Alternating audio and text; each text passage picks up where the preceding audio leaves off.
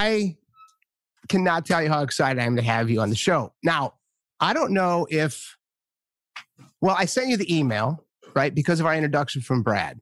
But that's how we know each other. And I started to look for guests because this is my first show. Do you have any idea this is my first show? I did. Yes, okay. I saw that. That's only up the nerve quotient on this end. But I'm here. I'm your I appreciate guest. it. I am honored. I don't know what won me the honor, but I've been happy to hear about that too. Let me tell you the honor. So, long story short is that I wrote a book. It's called Joey Somebody, The Life and Times of a Recovering Douchebag. Okay. And the reason that I wrote it was one of my best friends was killed in a car accident on May 22nd, 2017. Oh my God. And his wife called me. Thank you. His wife called me and said, Joey, I would like you to do the eulogy. And I want you to make it Joey funny. The church needs some laughter. It's a very dark day. And I said, sure, I'd be honored to do that. And so I flew back to Minnesota and I was in my mommy's house where I grew up, which is right next door to Jay, my buddy who died. And as I was writing the eulogy, I realized that if my little boys, at the time, they were 6 and 4.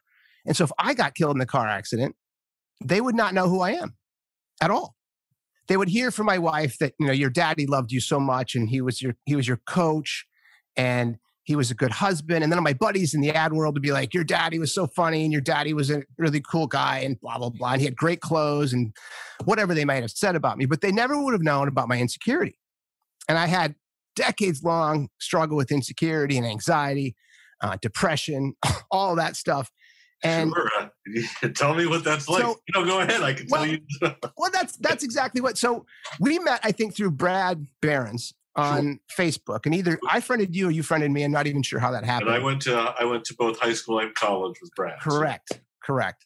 And so while I was looking for this, I have this kind of theory in my life that has been part of my problem as a man, is that if your heroes are assholes, who are you and who do you become? And my heroes growing up were not good men. I mean, we'll talk about this too, but one of the business books I remember reading in college was Donald Trump, Art of the Deal. And I remember looking at Steve Jobs as one of the coolest guys in the world and looking at Larry Ellison. And nowadays it's like Elon Musk and all of these captains of industry. And that was kind of the thing for me. It was like, these are the guys. That is a who's who of douchebags. Exactly. And I don't even know that much about business. I know more about douchebags than I know about the business world, but that's Murderer's Row. It's the 27 Yankees. I mean, you even had the Tony Lazzari in there. Go ahead. It. Well, no, that's exactly it. And so I became a douchebag. And so it was only in my 50s that I kind of realized I got to write about this.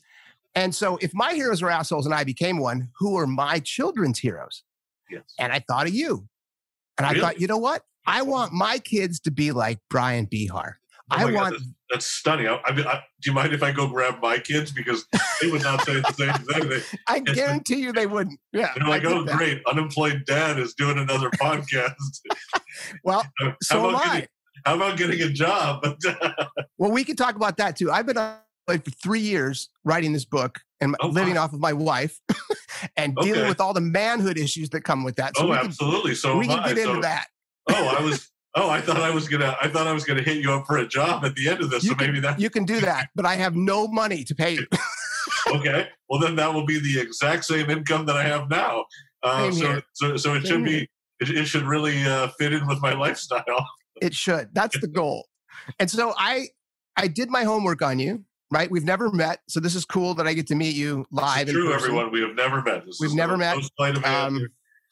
I listened to the F Word podcast, which was when I fell in love with Bryan Behar officially, because you have a very wonderful delivery with humor woven in between very dark circumstances. Your father's suicide, obviously being, I think, the most pronounced in your writing. Sure.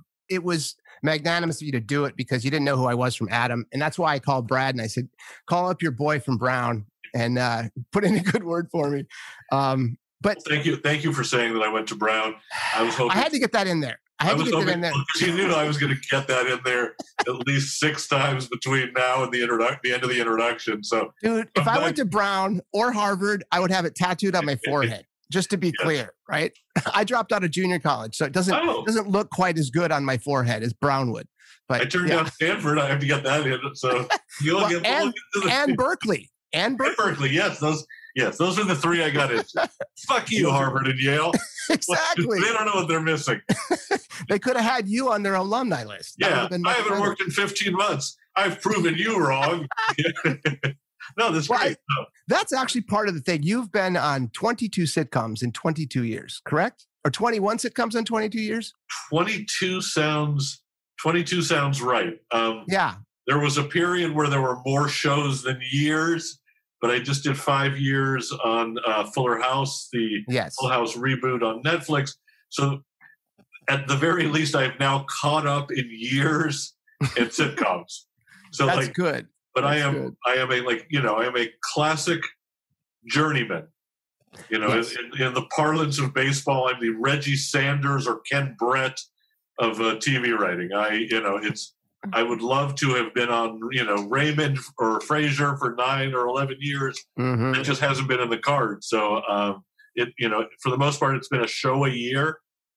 Some years there were no shows, and some years there were 2 very short orders. But I've, really sort of had to cobble a career together kind of entrepreneurially, which is not, if I had an entrepreneurial spirit, I would have been an entrepreneur, not not an anxious comedy writer trying to, exercise my demons with jokes. So those 2 things are sort of paradoxical, but you sort of have to embrace the chaos of show business, as I see a lot of people are doing it in all kinds of fields now.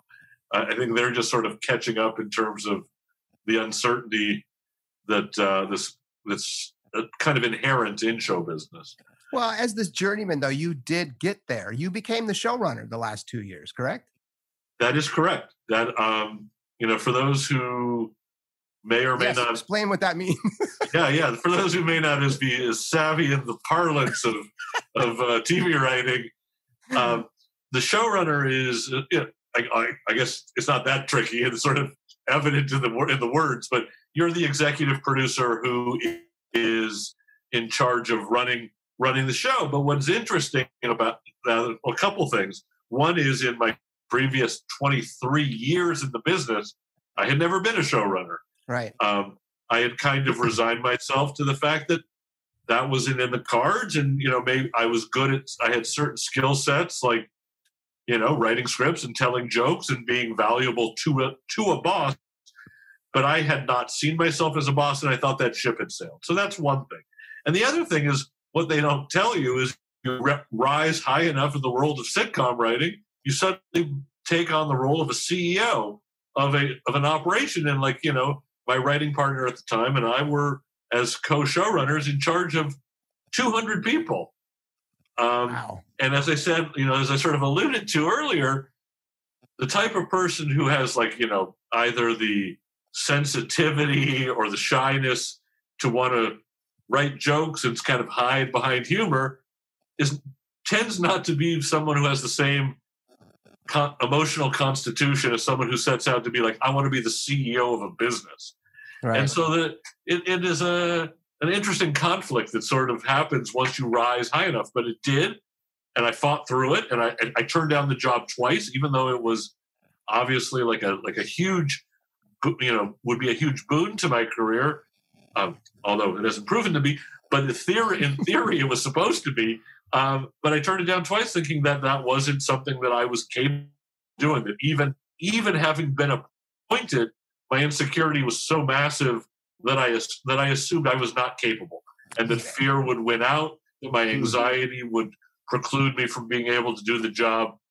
So we said no. We referred other people, but they kept coming back. So eventually, we deferred to their wisdom, and we ran the show, I think, very successfully for the last couple of years. So if anyone has kids and they've had to sit and watch the final 2 seasons of Fuller House, you have me to blame. But, I just need to say I did not create the show. I was a writer on the staff, but I took over in the final 2 seasons. So I don't want to give the impression that I created it or right. had anything to do with the original. But that's all public. That's all public record and court record. But I'm not allowed to talk about that. Exactly. We can't talk about that. But there you go. You write a lot about your anxiety, and you write that anxiety in your head and what you envision compared to what actually takes place in the event is nowhere near as bad as it was when you thought about it, right? That is, no, there are those, including my female Israeli therapist, who think that that is my savant skill. Is Bryan, you're a hero at anticipatory anxiety, which means that I am constantly, and that was my really bad Israeli accent, having never been there. But despite the name, I am Jewish, so I can't say that. Yes. No, I often or always, I mean, it's obviously sort of diminished as the years have gone on, but what I do is I sort of anticipate worst case catastrophic scenarios. And, for much of definitely my childhood, but certainly much of my adult professional life, that has been an impediment towards, pursuing all the things I really wish I had the courage to pursue. I often come back a lot to, it may not be as binding as, as things that my therapist said, but to Albert Brooks's movie, Defending Your Life, where, when he's trying to get into heaven, like the real thing that is an obstacle in the eyes of God is that so much of his life was guided by fear. And it sounds like you and I probably around I don't know if it was similar ages, but like sort of similar trajectories, that we kind of both decided, I don't want that to be my story. I don't want to look back with regret. I don't want my kids to only be someone who didn't do things and didn't pursue all the dreams that I had. And, consequently, the last, and I'm happy to talk about your journey as well, but, for me, the last 5 years of my life have been sort of demonstrably different than the previous 50, in that I finally have started trying everything and writing everything and not being governed by anticipatory anxiety as much, which is not to say it's not there on a daily basis and it's something that I don't wrestle with, but I really have tried in the last 5 years. It's certainly a lot of it is a function of losing your father to suicide, and we can get into sort of how that's informed a lot of the decisions since then. But like my sort of overall governing principle is like, if I can survive that, writing an article about it is not as scary as actually having gone through it. Or, You also mentioned that you didn't even start to really live your life until after your dad's suicide. What did you mean by that? I don't remember saying that, but I trust that you know me better than I know the works of Bryan Behar. No, you don't need to quote it. I'm going to take. I have it in my notes, but yeah. Oh my God, you can say almost anything about me, and I'll believe you. I'm on so many pills to do this podcast that I'm like, it sounds right. Lexapro Xanax cocktail. Yes, that is the exact cocktail, and in fact, I right 1 minute before we started, I ran out and had another quarter Xanax when I was convinced that no one would stop vacuuming. Yeah, I actually can relate on that anxiety front. But what I was taken aback by that, because I think I shared with you that my little brother took his own life in 2007, and so suicide for me changed. I didn't get to that for years in therapy. The next year was a blur of alcohol and women and travel and fancy hotels and airfare. And I just wanted how'd your wife feel about that? This is before I was married. Oh, good. Phew. I didn't know who I was talking that would have been really awkward. Yeah, that would have been really awkward. The guy's a self-labeled douchebag, people. I didn't know how. Right. No, douchebags definitely cheat, but I was a single man at that point. Okay, good. No, just to your immediate point, I didn't get to any sort of like epiphany or like really kind of healed place for over a decade. So like I don't want to give the impression that like my dad died and then I walked out of one therapy session saying, I have a bucket list. I think my first year was as much of a blur as it seems yours was. And,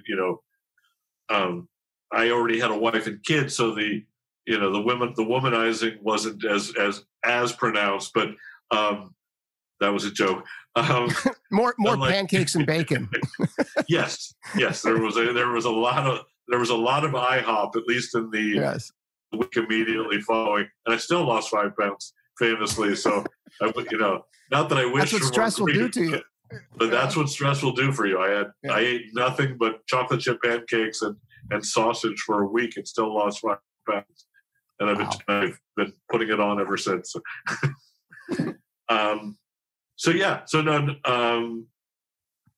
As far as kind of realizing that I shouldn't live in fear anymore, it took like a good, probably close to a decade after. I mean, I started writing about it, I think, in like 2015. So it's about 7 years after. And as I'm sure you've experienced in some form, there's such a stigma attached to suicide, even for someone on the familial end who's just going through it, just experiencing the shock and the pain and the disbelief and the depression. Like, even for people like us, there's still a stigma. There's still a taboo towards talking about it. There really is that feeling that like it'll put people ill at ease. So, I definitely got a lot of coaching from people in my life, like, don't talk about it. It's only going to make people not want to hear you. In the immediate aftermath, I wrote a few pilots that were loosely based on it, but the word suicide was never mentioned. It was always like there was an unexpected death or the patriarch died suddenly. But like, my partner, my agents, like, everyone really wanted me to like not be known as like the suicide guy. Yeah. And I understand that, but I also find and have found that not being authentic is the worst thing I can do. Yeah. And as a result, I felt like I was keeping the secret. In much the same way that my father was keeping secrets and ultimately led to his death, I felt that I now was keeping his secret. The people who were very close to me knew that he died by suicide, but like, I don't know that the average person, certainly nobody on social media, nobody I knew casually within the television business would have known. Yeah. Now everybody knows. People are like, now shut up about it. We get it. I hope they're not like that, but I certainly do. I'm certainly not afraid of talking about it.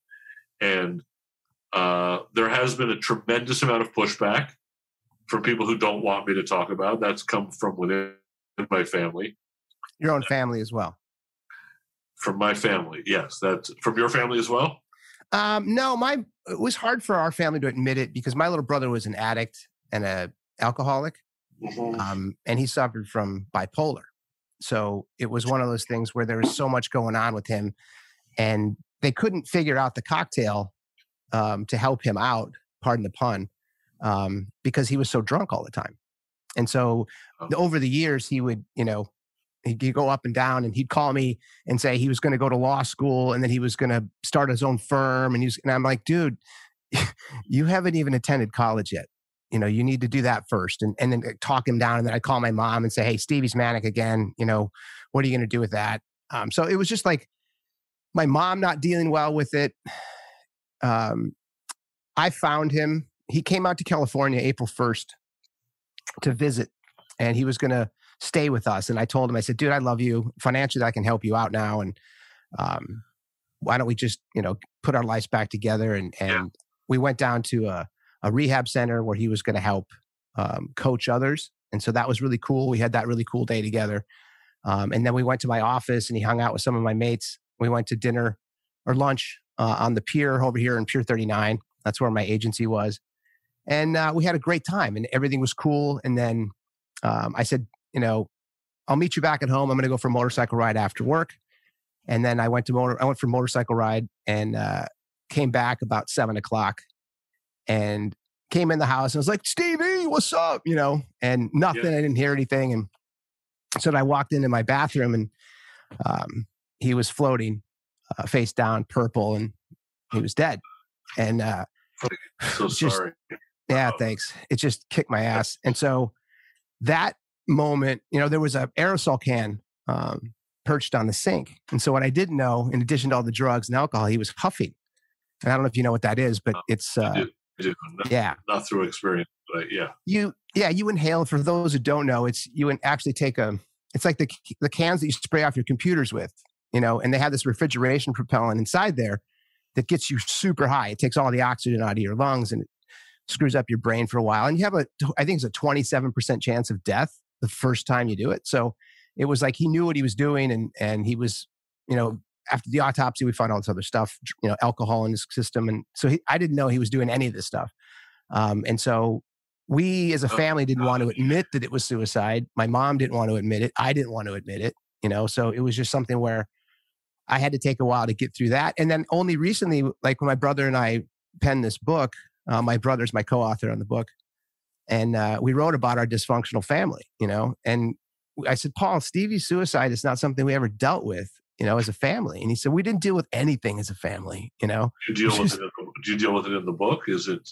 Oh yeah. It's the first chapter. We talk about the funeral. And then we remove the death scene, which is, as I start to read about your stuff, I was touched by the fact that you can be attacked by folks online for, divulging things and saying you're trying to get Facebook likes or you're trying to get, Medium articles. Oh, wow, you've delved even into the attackers. That's it's what's interesting. Just first of all, I'm so sorry that you've had to go through it, both in general and as someone who had to just, as someone who was trying to help, and as someone who had to just ultimately, discover the body. I can relate in a couple ways. Some some that might be a little more unexpected, which kind of is what makes me kind of the all-purpose suicide guest. I'm afraid is, because not only, and I really can't get into too many specifics, but I can say that not only did I lose my father to suicide under various different circumstances, which were he always seemed fine, happy, and effervescent, and well-to-do, and then all of that proved to be a facade that we knew nothing about until after he was dead. But I also have a close relative who has a story, largely akin to what you just described, bipolar. So that's something that I've additionally had to wrestle with in my family of origin. He is still alive, but we are no longer in contact. But it sounds like we've had similar experiences in terms of trying to be the one. Yeah, sorry. To help that person along and keep that person alive, and that's its own burden. I mean, obviously, it's not a greater burden than losing that person, but the dealing with someone who might be manic depressive, bipolar, or suicidal carries with it its own weights and its own really dark, painful challenges that can be. It's not like it is in the movies. It's not like a happy story where you say it like, for each time I've literally or figuratively thought I saved this person's life, it's just a matter of going off and then you're back into sort of trying to begin the process over again. And it's a terrible disease that sadly feels like a kind of a never-ending process, and one that, I'm not sure I'm proud to say this, but I've had to remove myself for my own safety and my own sanity, just because it no longer was working within the confines of my life and my family and my well-being. But I just wanted to note that I know a little of what you're going through, both in terms of being a suicide loss survivor, but also someone trying to prevent suicide on the other end. Yeah. Just in my case, it happens to be two different people, and I thought I was the crazy one in the family. So, that's the I would assumed I was be the most likely suspect to require help, but sort of as I've gotten older, what appeared on the surface to be a very normal, traditional, Jewish, nouveau riche, suburban LA family, is just full of unwellness and mental illness and just really toxic family dynamics, even in dealing with it and discussing. And I am sure the mere fact that I'm talking about any of this aloud will also engender a really hostile response. I mean, the few times I wrote about my father's suicide and I went out of my way, I didn't assign blame because I don't think there is blame. Yeah. I was just talking about what to me, it was a mystery, and I was trying to unravel what happened, and sort of one of the things I came down to was I think my father fell prey to a lot to the tribulations of the pressures of living in Los Angeles and having to continually put on a show of wealth and well-being, to others in his community, to others in his suburb, to those in his tennis club, and once sort of the wealth and well-being was no longer the truth, I think there was a great deal of shame for him, someone who had really made his own way. His parents, they themselves had emigrated from Turkey around, the time of World War I. So he paid his way through college. He really made it. And then, I discovered later that a lot of the money that he had made was gone, or most of it, if I'm being perfectly honest. And I think the shame that comes with that, with sort of not being able to provide for your family as a man in society, which is not to say that there isn't probably an equal amount of pressure on women, but I'm just saying there are some sort of specific traits in terms of male fragility and kind of the pressures we put on ourselves to be providers. I realize I'm not being that funny. Am I doing okay? Well, the cool thing, there's no pressure here. I think that the one thing that resonates immediately when you talk about your pops and the pressure he was under, specifically wealth, you actually write about how you were distraught that your parents sold the Dodge Dart to get the Mercedes. Okay. Right? Yes. Okay. So that is the article. I should be a little more clear. Beginning in 2015, I started to be a contributing blogger to the Huffington Post. Yes. I wrote, I think, 49 pieces for them. Yep. A lot of them had to deal with sort of the aftermath of suicide, with my own depression and anxiety, with aging and show business. Just I was given the freedom to, for the first time in my life, really write in my own voice about feelings that I've never expressed anywhere, outside of a therapist chair. And then once Huffington Post changed their platform and stopped taking outside contributors, I've moved a lot of my business over to Medium.com. So shout out to them for letting me keep writing. So I've written about, I think, 65, 70 pieces in the last 5 years, each one more emo than the next in terms of just being really transparent.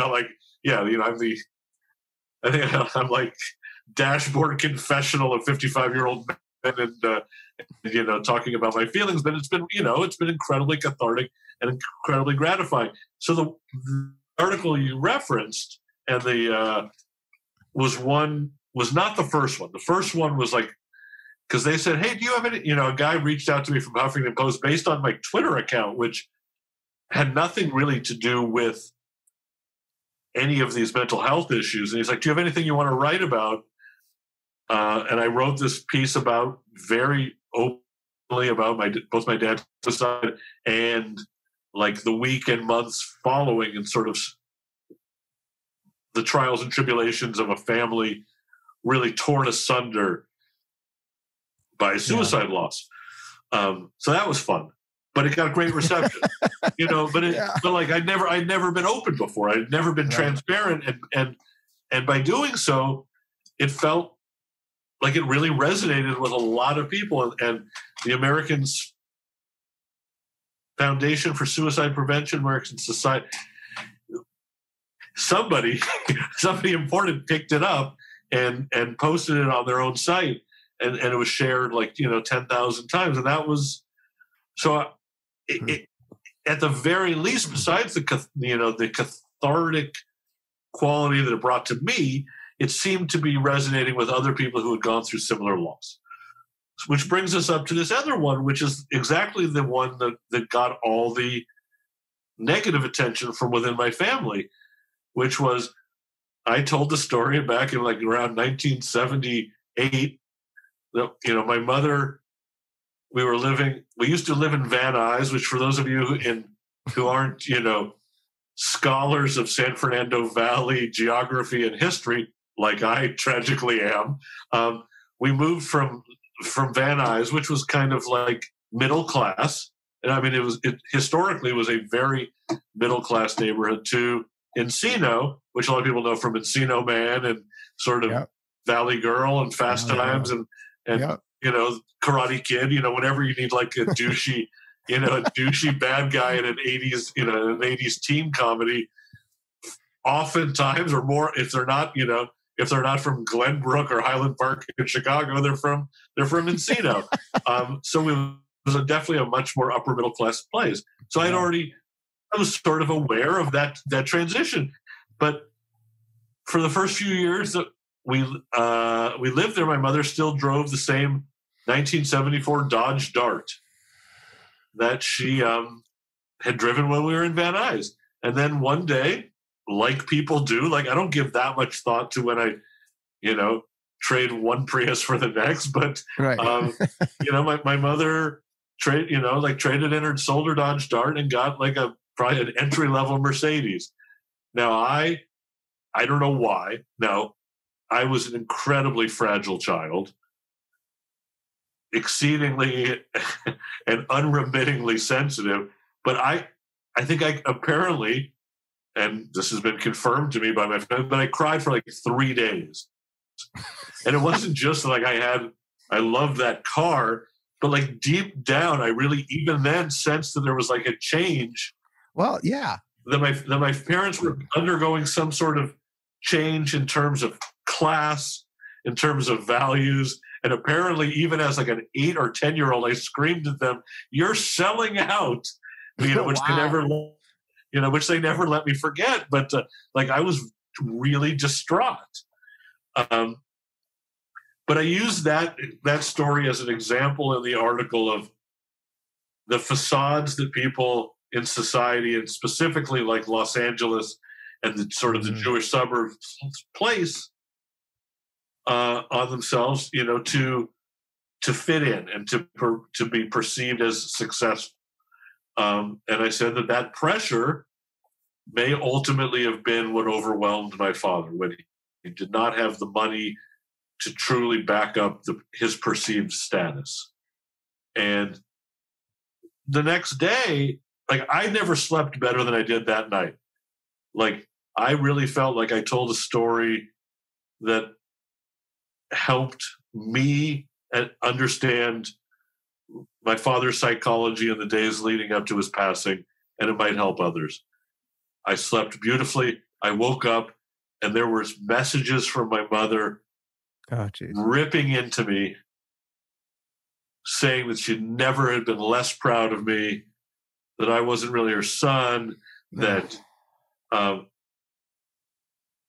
implying that I was blaming her, when in fact I went out of my way to say that it was no one's fault. You did. That that there was a lot of, systemic societal factors that were in play, and that, so much of it had to do with sort of male pride and how he fit into his community, and, what a loss of income and savings might engender or might rot. But wow, I got really, really reamed from the family. And then, over the years, another close member of the family, who I may or may not have alluded to earlier, has taken really like severe objection to me writing about the family at all, and specifically about my dad's suicide, claiming that I'm doing it just for likes, that I'm doing it just for attention, sort of without any recognition that it's also, as much as it's his story or as much as it's my mom's story, I went through it too. I might have gone through it in a different way than they did, but I still lost my parent and one of my idols to suicide. Yeah. And it's something that you never stop processing. It may not be something that's top of mind every minute of every day, but it's certainly something you think about often, and it's a form of grief that can hit you, and as I'm sure you could probably attest, will hit you when you least expect it. And that's sort of one of the natures of grief that they don't tell you about in any of the 50 handbooks that I bought, at Barnes and Noble the week after he died. I walked out of there. I must have looked like a real catch, with about a stack of books about death and grief and suicide and like bereavement cookbooks. I really had everything, but that's grief, and grief will creep into your life just when you think you're done with it. And that's a real, how do you do? Well, you wrote about that too. And specifically, you wrote an article about, I think it was the Kavanaugh article, that talked about triggers. Yeah. Yeah. And so I've been triggered a couple times based on that. And by the way, sidebar, David Foster Wallace was by far my favorite author. So have you finished Infinite Jest? 3 times front to back, and then maybe 1,000 different times that I've picked it up and reread it. I could go grab it off my bookshelf. It's dog-eared. I've tried to finish it so many times.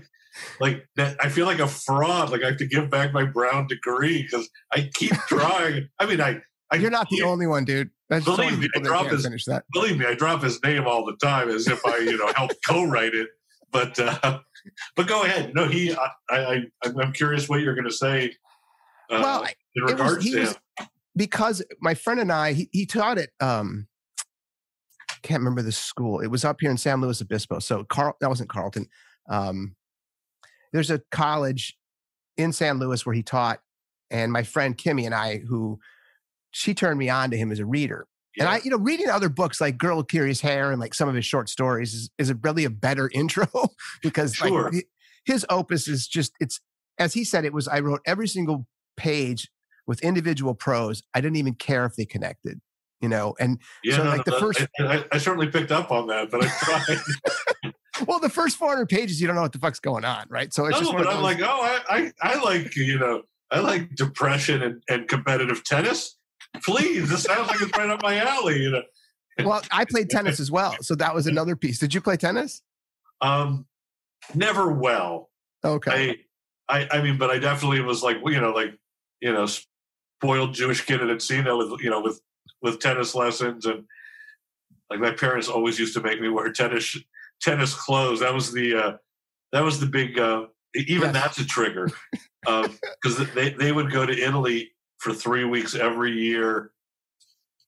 My first 3 weeks of school, like even when I was starting a new school, they'd always come back and throw me a Fila sweater as kind of a like, hey, here you go, kid. It was a little like Mean Joe throwing the jersey in the Coke commercial. But so I always had the latest Borg Fila sweater. But I think I was better dressed as a tennis player than I actually was.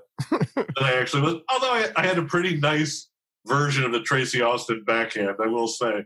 My sport of choice was actually paddle tennis, which was something we played down by the beach here in Los Angeles. Oh, I dig that sport too. It's sort of a forebear, is that right, of what later became pickleball. Correct. They sort of have, there are sort of offshoots, and now they are competitive sports. But paddle tennis was my great love, and then ping pong and tennis. I mean, I'm pretty known for my hand-eye coordination, and I do love my racket sports, but I was never ranked or anything. Oh, okay. Yeah, I mean, I played varsity tennis in high school, and I played my first year of junior college. So I was a decent player, That sounds great, though. But not. I got cut in high school, so that's when I. Well, I got kicked off the team senior year for rampant truancy, but other than that, No, I mean, but the DFW. From what little I know about you, that sounds in character. Yes, and so like the DFW thing hit me, and the Robin Williams was the one that really knocked me out. So I was on vacation with my family, my wife, my two little boys at the time. They were really little. I think Cannon is my littlest one. Kingston is my oldest, and I think Cannon was a year old, maybe two, and Kingston was 4. And I remember reading the Robin Williams stuff, and what really pissed me off was everyone saying, how could he kill himself? He's rich. He's famous. He's a coward. Same. How could he do this to his family? I was like, go fuck yourself. I was so angry. And I just wrote, and this is one of the first times I just went ballistic on Facebook. And I've kind of done it ever since. But I was I vented. I was like, something to the effect of like, I don't know how many of you guys have dealt with suicide in your life, but unless you have, just stop talking. Like, this is not something you get to talk about, right? Yeah, it's like, you really don't know. You don't know. No, I'm not going to talk. I can't say things. Can't make Jewish jokes if I'm not Jewish. I can't make black jokes if I'm not black, right? You can't comment on suicide unless you've been a part of it and you understand it. And so it was, and I'm not going to get into my own family, but family members also said the same thing. Like, how could he do this? And you're like, what? Because he's rich? Right. Yeah. Yes, especially your family members, those that have, but just because you've all been through the same sort of stimuli or the same sort of experience, it doesn't mean you process it the same way. No. And clearly you didn't. But you raised. Go ahead. Go ahead. Go ahead. I just went off on it because I just couldn't handle the vitriol. I posted, and I remember posting that day too. I think I posted some different stuff.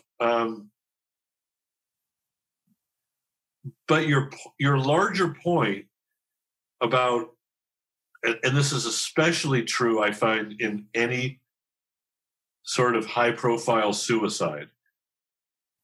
Yeah. That every time I read, I've become very adroit at picking through the code when they say cause of death not yet revealed or unexpected death. I almost always know what that means. But more importantly, every time there is a high-profile or celebrity suicide, at some primal level, it feels like my dad just died all over again. Yeah. Because in every case, it was a secret that somebody held on to, and it's just instantly it just rips the Band-Aid off. Like, you think you've healed, and I went through this with Robin Williams. I'll tell you a story in a second about Junior Seau with Kate Spade and Anthony Bourdain and Chris Cornell and Chester Bennington. And each time it happens, it just feels so present. And it's like a punch. It's like a punch. It's a punch, really, and it feels like, oh my God! I thought the wound had healed, but it hasn't healed as much as it did. I wanted to mention the Junior Seau one because, that one in particular has sort of a special salience in my story. One of the issues that comes up in the aftermath of a familial suicide is, who do you tell? When do you tell? And that's especially true when you have children. Yeah. Now, my kids were like 9 and 5 at the time. We made the decision to tell the 9-year-old, my daughter Sammy, and I'm glad we did, as hard as it was, because the next day at school, some kid came running in, "Hey, I hear your grandpa killed himself." Now, I don't know. Now, I don't know if the kid was aiming to be, cruel by design, but it would have been an even crueler response had she not known. Sure. But we made the judgment call that my 5-year-old was too young, that it would be too hard to understand. Neither of them came to the funeral. So then for several years, maybe 3 or 4 years, like, I didn't tell my son, but I knew that he didn't know, and I knew that I knew. And so I felt like my dad's suicide was still a secret up until the time that I would finally tell him. And I didn't know when that was going to be, but it felt imminent. And we were like we were driving, just the two of us, listening to sports talk radio. And they announced that Junior Seau had taken his life. And I'm not not a particularly big Chargers fan. I prefer the Rams, but I used to live in San Diego briefly, and I knew what he had meant to that community, for instance. And I just started welling up, listening to it on the radio, and like I'm sitting, my 8-9-year-old boy is sitting with me, and like, not that I'm afraid of having him see me cry, but there is still some, taboos about men crying in front of their sons. And obviously, like, I'm the worst at it because, like, you play a Cat Stevens song and, or go see Boyhood with him. And I'm like, like he has to carry me out of the theater. But like the long story short is that in that moment, I explained to him the reason I was taking it so badly, or not even badly per se, but the reason I was reacting so demonstrably was because his grandfather had taken his life too, like Junior Seau. Yep. And that was, it both reopened the wound, served as a trigger, but it also provided a teachable moment where I was able to finally come clean. And once I had come clean to him, I felt like I had come clean to everyone who I was like sort of actively keeping it a secret from. And that probably opened the doors for me to start sharing it, with the larger world, because I wasn't hiding it from anyone in my own home. So I guess that was a good thing. But how did Sammy absorb that as a 9-year-old? Because my little boy is 9, and I don't know, my oldest little boy, I don't know if I told him that, because my oldest brother, Paul, and he's okay with this, suffers from chronic depression. Yeah. And he wants out. And so he's told us, now he's never told my children. Without my kids, by the way, my brother wouldn't be here. He's made that clear. They have pierced the depressionary layer that has encompassed him for the last 20 years. And as someone who suffers depression episodically, like I crawl into these dark holes. Yeah. I would just say, if I had to estimate, it's like 3 months a year that I'm in the I'm in the that's hole. Significant. That's not. But I get out, right? I think what I'm trying to say there is I get out. My brother has not been able to crawl out for 20 years, which for me, that's like, I get why he wants out. And his exit strategy is the Golden Gate Bridge. He's like, if I'm ever gone, that's it. That's where you can find me. And I'm like, all right. So that's a great point, and one that's worth discussing. Like, do you think in any way that his talking about it is a way of not doing it? Yes. Because in many ways it's, and I've written about this as well, that one of the reasons I write about it is because I don't want that to be me. Right. And I'm in constant fear that it will be. And I think that if I keep talking and keep engaging and keep being honest rather than holding it in and let shame develop, yep, at least the odds go down. So as seemingly bleak and macabre as what you just described is, it's healthier than keeping it a secret and then one day jumping off the bridge. I right. think. And he didn't tell me this until we wrote the book together. Wow. So it must, for it to be two siblings, either having done or wanting to, yeah, there must be something in your family, either genetically or, you know, in the environment, like in the upbringing, or a combination, like a volatile brew, like I have. I do think it's similar. And that's, I think, why I was so attracted to you, even karmically. I was just like, I can relate to that, dude, because we have siblings that are, or relatives that are a mess. We have, you know, a suicide in our family. And one thing that I didn't mention is that when Stevie died and I was blubbering over his body, the first thing I remember feeling was relief. And that freaked me out. And I just started bawling even harder because of that. I felt guilty, that I felt relieved. And it was just because every time the phone rang for a decade, at least, you know, from Minnesota, it was my little brother was arrested. He was going to jail. He was, you know, in a car accident. He was, you know, he OD'd, you know, it's just like, and there was some level there. And I remember thinking with Paul, when he told me this, I said, look, I just want you to know it'll never be a relief if you go, you know, I don't want you to go. Right. And he told me that the month before Debbie and I, my wife, got married, that he was off his meds. And he was off his meds because we funded his law firm. And he felt good about his law firm. And then once he got it going, he wasn't making any money. And then he had to ask us for more money. And it was just like this, you know, terrible cycle, which I think is very relatable to your pops, right? I mean, it's like, he's a man who's not making it. Right. And that's how and you know, and I'll be even more pointed. I mean, that's been me for the last 15 months.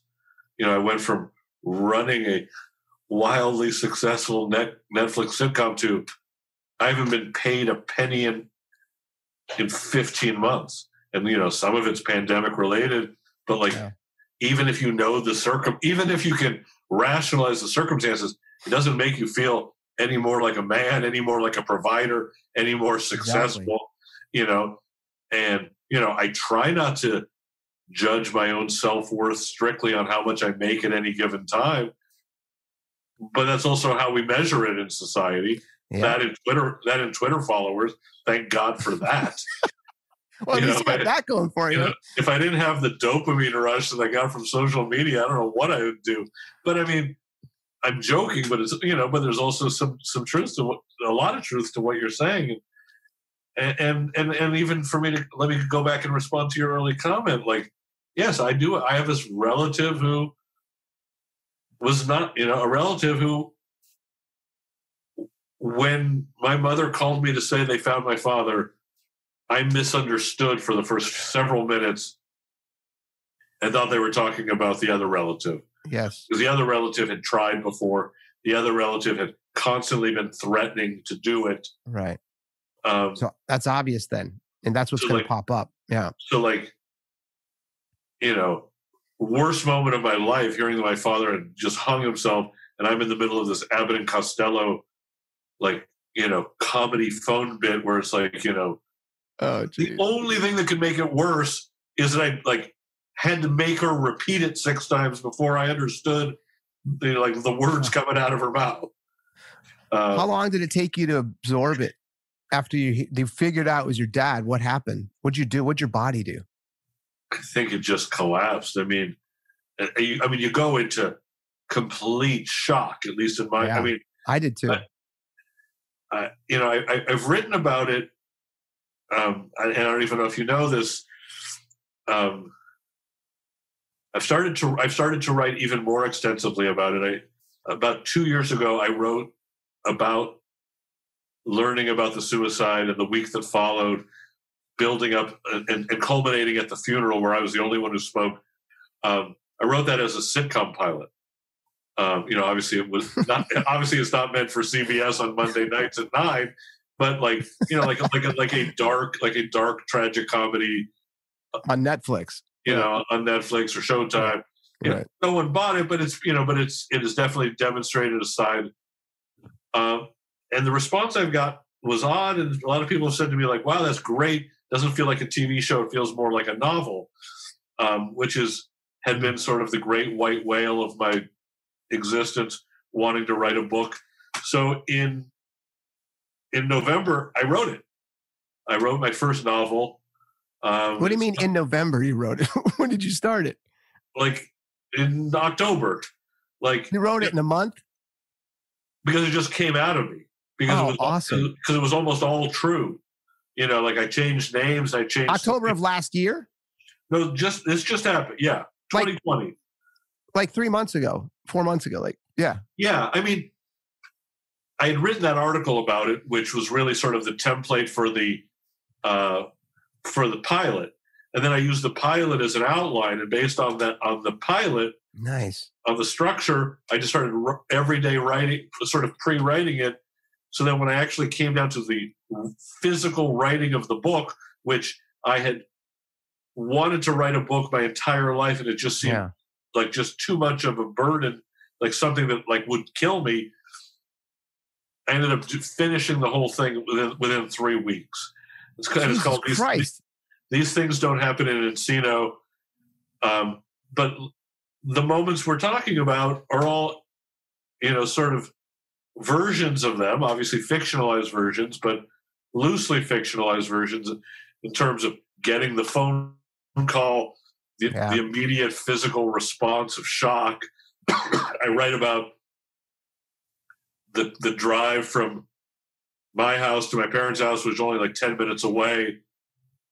I write about just the blur that was, and then arriving at your childhood home to discover like it's now a police scene, and like there's yellow tape, and there's like gurneys and detectives and paramedics and fire. I mean, there's really nothing more disconcerting than like having your home be a crime scene. I can relate there too, because I got back from the motorcycle ride and I'm in full leathers, right? Mm-hmm. I mean, boots, pants, jacket. I had the helmet off, and I still remember the helmet because I had the helmet in my hand when I walked into the bathroom. And when I saw him, I dropped the helmet when I screamed, and then the helmet rolled like in slow motion all the way across my hardwood floor. And I just will never forget that. Right. The images from those moments are as vivid to me 12 years later as those of this morning. I couldn't tell you what I had for breakfast, but I could tell you chapter and verse about every feeling and every conversation I had that week.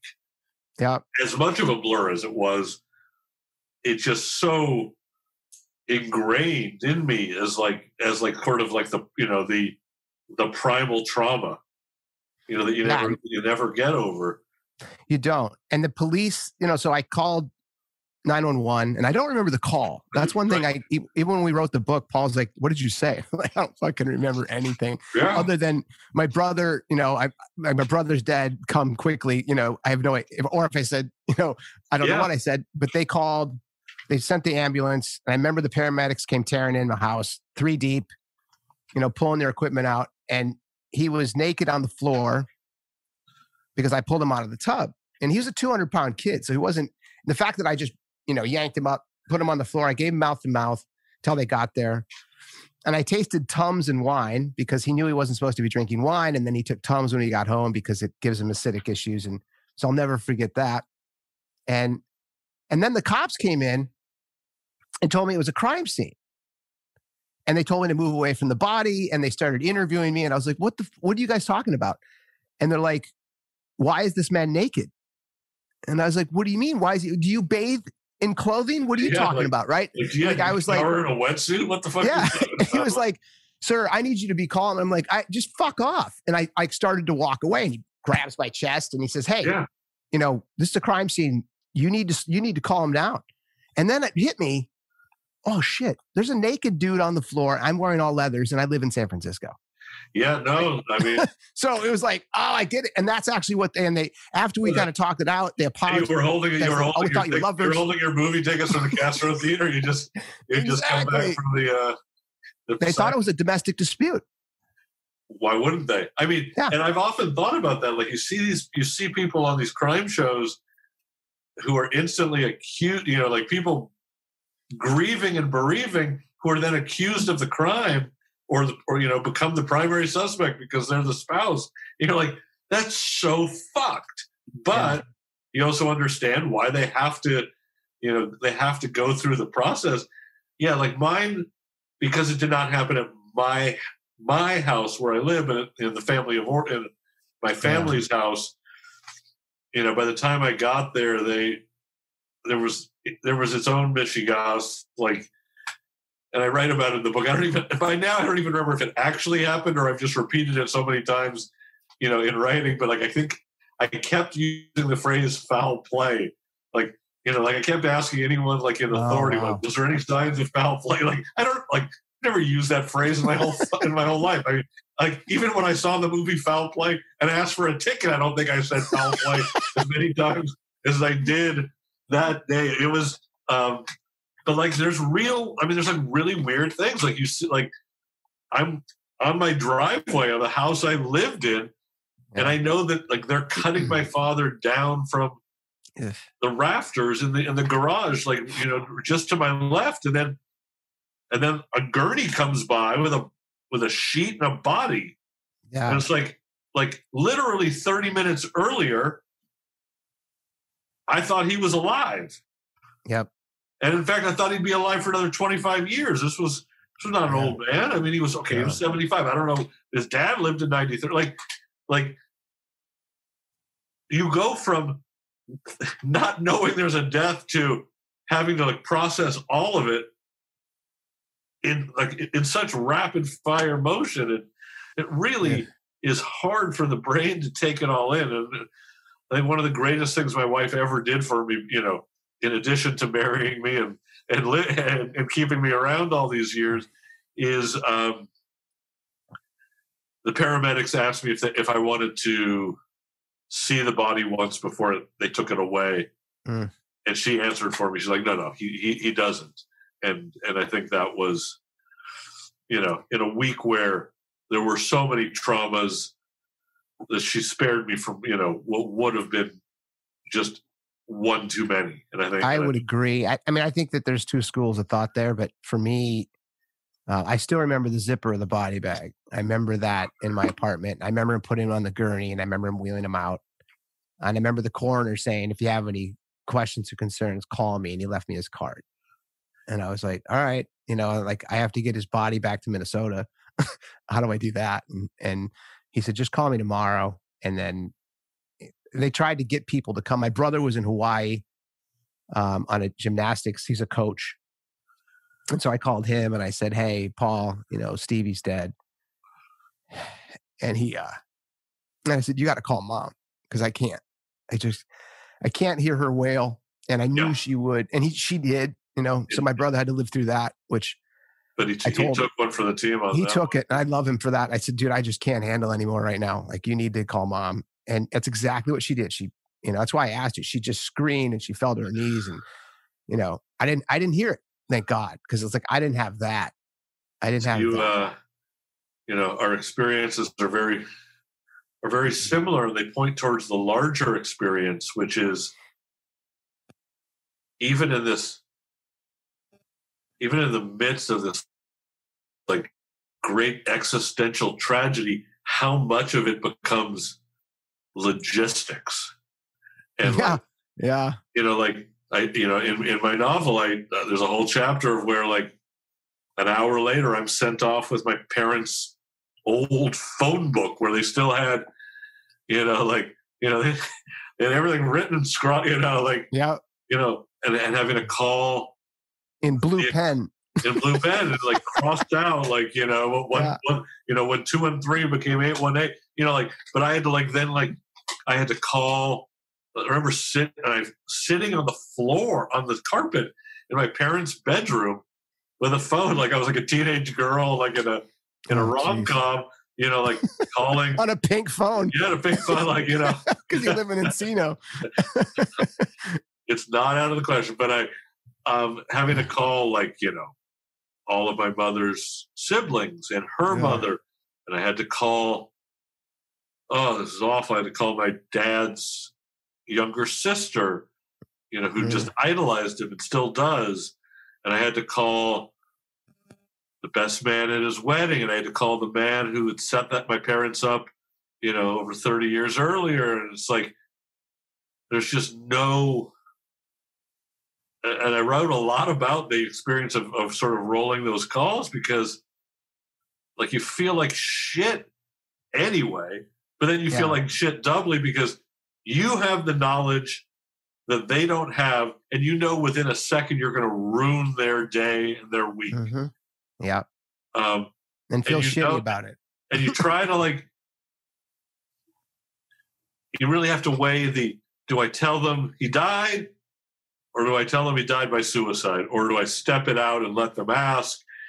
So there's all those sort of calculations that, like, you're like, an hour ago he was alive, and now I'm, like, talking to, it's like, as I say in the book, these are people, like, many of whom I had not seen since my bar mitzvah. Yeah. So it's like, hey, it's Bryan Behar. Like, that's right. You gave me the cross pen and pencil set. Very good. Funny. Right. Another funny story. Yeah, I mean, there's just there's no segue. Okay, there's no elegant segue. No. There's no easy way to do it, but, like, there's so many things you have to do in the immediate aftermath that require you to suck it up. Like, when you talked about, like, how do I get the body back to Minnesota? Well, in our family, it became, first it was burial versus cremation, and who's going to pay for it? I hadn't worked in, like, close to a year at that point, because there had been a writer's strike in 2007, 2008. So I had no money. My mother just learned that she had no money. Right. Like, she thought she was rich up until, an hour earlier. Like, like I've said, like I say in the book, and I've said probably some of the articles that you've read, like I thought my parents were not just doing fine, but were doing great. Like, they had gone to China twice in the previous year. And as I always say, who the fuck goes to China twice in a year unless you're a lesbian adopting a baby or Marco fucking Polo? I said, like, Nixon went to China once, and Nixon's famous for going to China. Right, that's true. So, like, in my mind, like, I can barely pay my mortgage, and they're going to China. Like, I don't know why they're not giving me money. Now, in retrospect, they're not giving me money because they've been out of money for 5 years, and I didn't know that, and neither did my mom. But so we're trying to figure out whether, so, like, first we're going to bury the body, and then that's, like, a massive cost. But we've already sent the body to Hillside, the crematorium, or the not the crematorium. Then we're like, oh, we need to get it back. Let's cremate him, but the body's already been sent, so it's somewhere out there. Oh, so, like, there's some Weekend at Bernie's set piece going on the 405. We're, like, trying to get a body. I mean, like, and you're dealing with, like, this both this immense grief and, like, this total idiocy. Oh my God. So, like, both, and it's, both of those things can exist side by side. And that's sort of a lot of what the book ultimately is about, like, this real side by side of the sacred and the profane in the days that follow. Because I'm so naive. I expected everyone in the family to behave on their best behavior. Like, I wrote Fuller House for 5 years. I'm used to people coming, good family, like good Goya, good Christians coming together and pitching in the aftermath of death, and forming this ad hoc new family. Like, that wasn't my family. My family was like the Jewish Addams family. Like, like I always said, like, we made August Osage. We made the Teletubbies look like Osage. August Osage County is the name of the play. Like, like it couldn't have stirred up more dysfunction and more animosity, and, like, age-old wounds playing out, but like I always defend them to an extent, they're not characters in a play. Right. They're like other people like me who just lost the most important person in their life. And like right. And everyone deals with it differently. Everyone deals with it differently. Now, it doesn't mean it made it any easier on me that like I felt I couldn't grieve properly because I was having to be a referee in the family, but that's how they were grieving. So I cut them, I cut them slack in that respect, although I still wrote a book about it. So, well, and that's, so where are you with the book? You said it's done. Are you now putting it into, are you giving it to an agent, or what's the next step? Well, yeah, I gave it to my TV people. I honestly, I don't know what the next step is because it all happened so quickly and I'm really not of that world. But I gave it to my TV people who said they would give it to some book agents that they know. So I'm waiting for feedback. So I've yet to like go through the sending out query letters and, I'm like, oh my God, I have to be able to summarize what the book was about. I don't know what it was about. I just wrote it. But well, it's going to be a whole new process that I'm unaware of, but it's exciting at least. It is, and I can tell you. Where are you in the process? My book will be published on February 15th this year. Wow. Yeah. So it's almost done. So you went through, you found a publisher? I did not even look for a publisher or an agent. Did you self-publish it? Yes. Yes. Can I do that? Oh, of course. And I can walk you through every piece of part of it. And just to get into that. So I talked to a couple high powerful like agents and publishers, and one of them even read a couple of the chapters and she said, this isn't a typical ad guy book. And I was in the advertising business for 20 years. Yeah, like what do they want? Ogilvy on advertising? She made a joke that a lot of ad guys getting out of the business like I was at the time, they write about themselves and it's like, I'm pretty awesome. And it's a memoir, right? Yeah. And the memoir is about insecurity and but like what ad books have there been other than that? You're right. None of them have been good. Let's just say that. I think that was kind of her point. And she said, so if you want to go through the process with us, here's what you need to do. Right. Which was exactly what you're talking about. Summaries. And then you have a year. If they accept the book, then you work with them for a year on their notes. Yeah. And then from that, they regurgitate it back. And then they'll say things like, we think your audience is this, right? So we need you to tweak the book this way, or to remove this scene, or to rewrite this chapter, or whatever it was. And I didn't feel like going through all of that. So my brother is he's never written a book, but he has a master's degree in English composition and rhetoric, and he has a law degree, and he teaches legal reasoning and writing in law school, right? So he's a gymnastics coach? He did gymnastics all the way through his academics. So he taught as a coach. Very good. I just wanted to prove to you that I was listening. I appreciate that. So I wrote the first, 5 drafts, if you will. And then I handed it to Paul, my brother, and I said, can you help me with this? Is this anything, to quote Jerry Seinfeld? Yeah. And he said, with my help, we can publish this. Great. And that was, 2 years ago. So then we started sitting on the couch together every Sunday, Monday, and he would write and I would write. And then I'd hand him my week's worth of work, and he'd sit back up and say, okay, do you hate the reader? And I'm like, no, I don't hate the reader.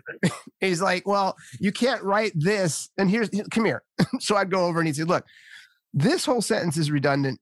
This is a great sentence. I'd never carried anyone's bags before. It's when I was writing about being a caddy. And he goes, that's a great sentence, but all this shit around it is shit. Rewrite it. I'm like, all right. So then I rewrite it.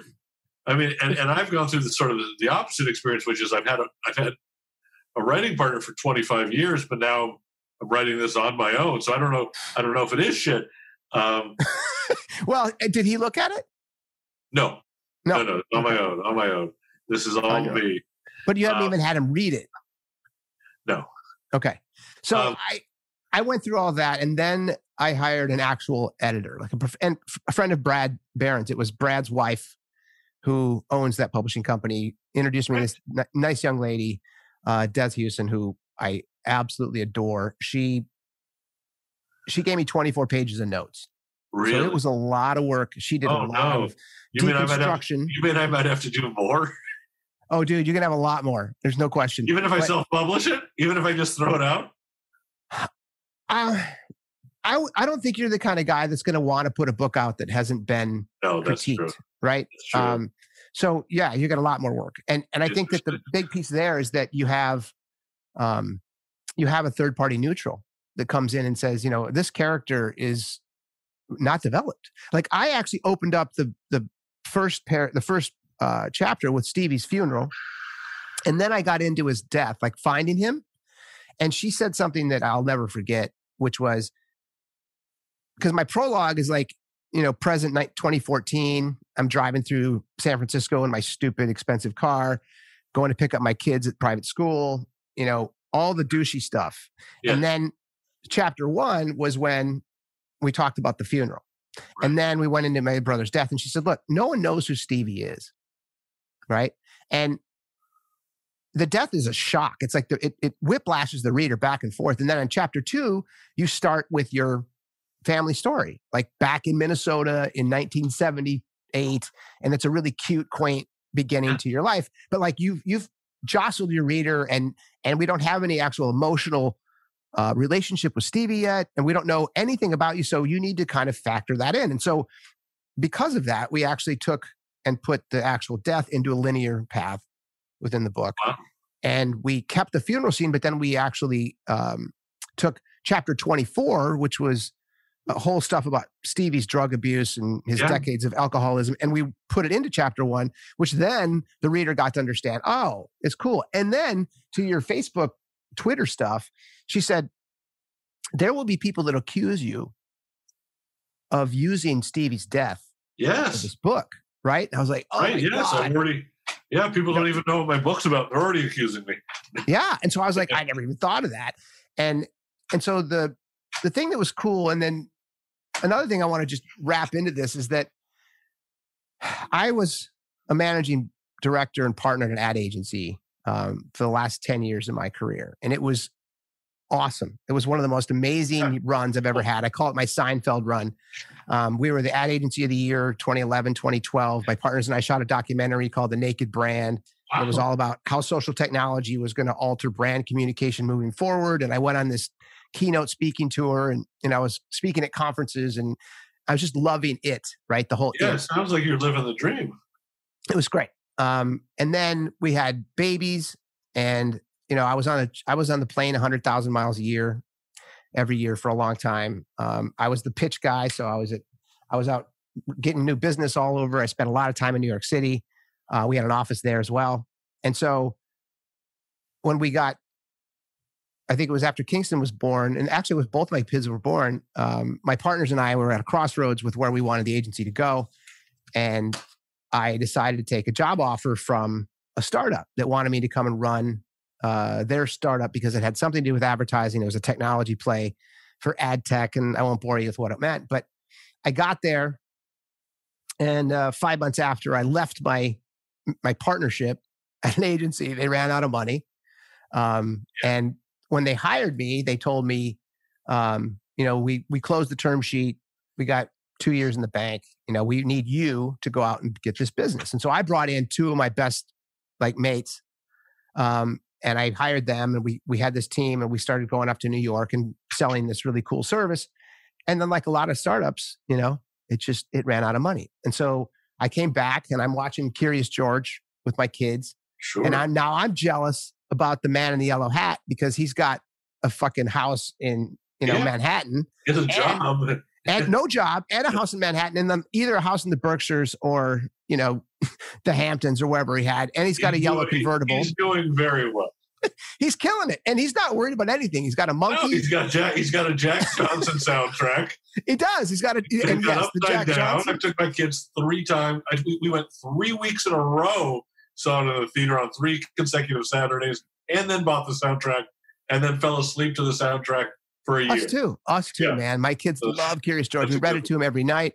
And then we watched the Lorax and we watched about how they're, cutting down all the trees and killing the world. And you get to I just remember your kids. So like, well, this is another thing I'm just trying to get to is that I did that. I went to another startup. They ran out of money in 9 months. Then I went to another startup, which was started by 3 sustainability scientists. Very cool play. They wanted to introduce like conscious consumers, so people that cared about a product. Like if your sweater was made sustainably, right? There was something environmental or socially or ethically responsible about it. And they wanted to build this company based on that. And I thought, this is perfect. And so I talked to my wife and I said, I'm not going back to advertising. I'm going to do this. This is going to satisfy my soul. I'm going to help the world. I'm going to blah, blah, blah. And that was cool. The CEO was a young man who I still love. And they just closed the doors, I think 6 months ago, but I left 3 years ago. And I said to my wife, I'm like, babe, I gotta figure out all this failure. Like, I don't know what I'm going to do. Like, I don't want to go back.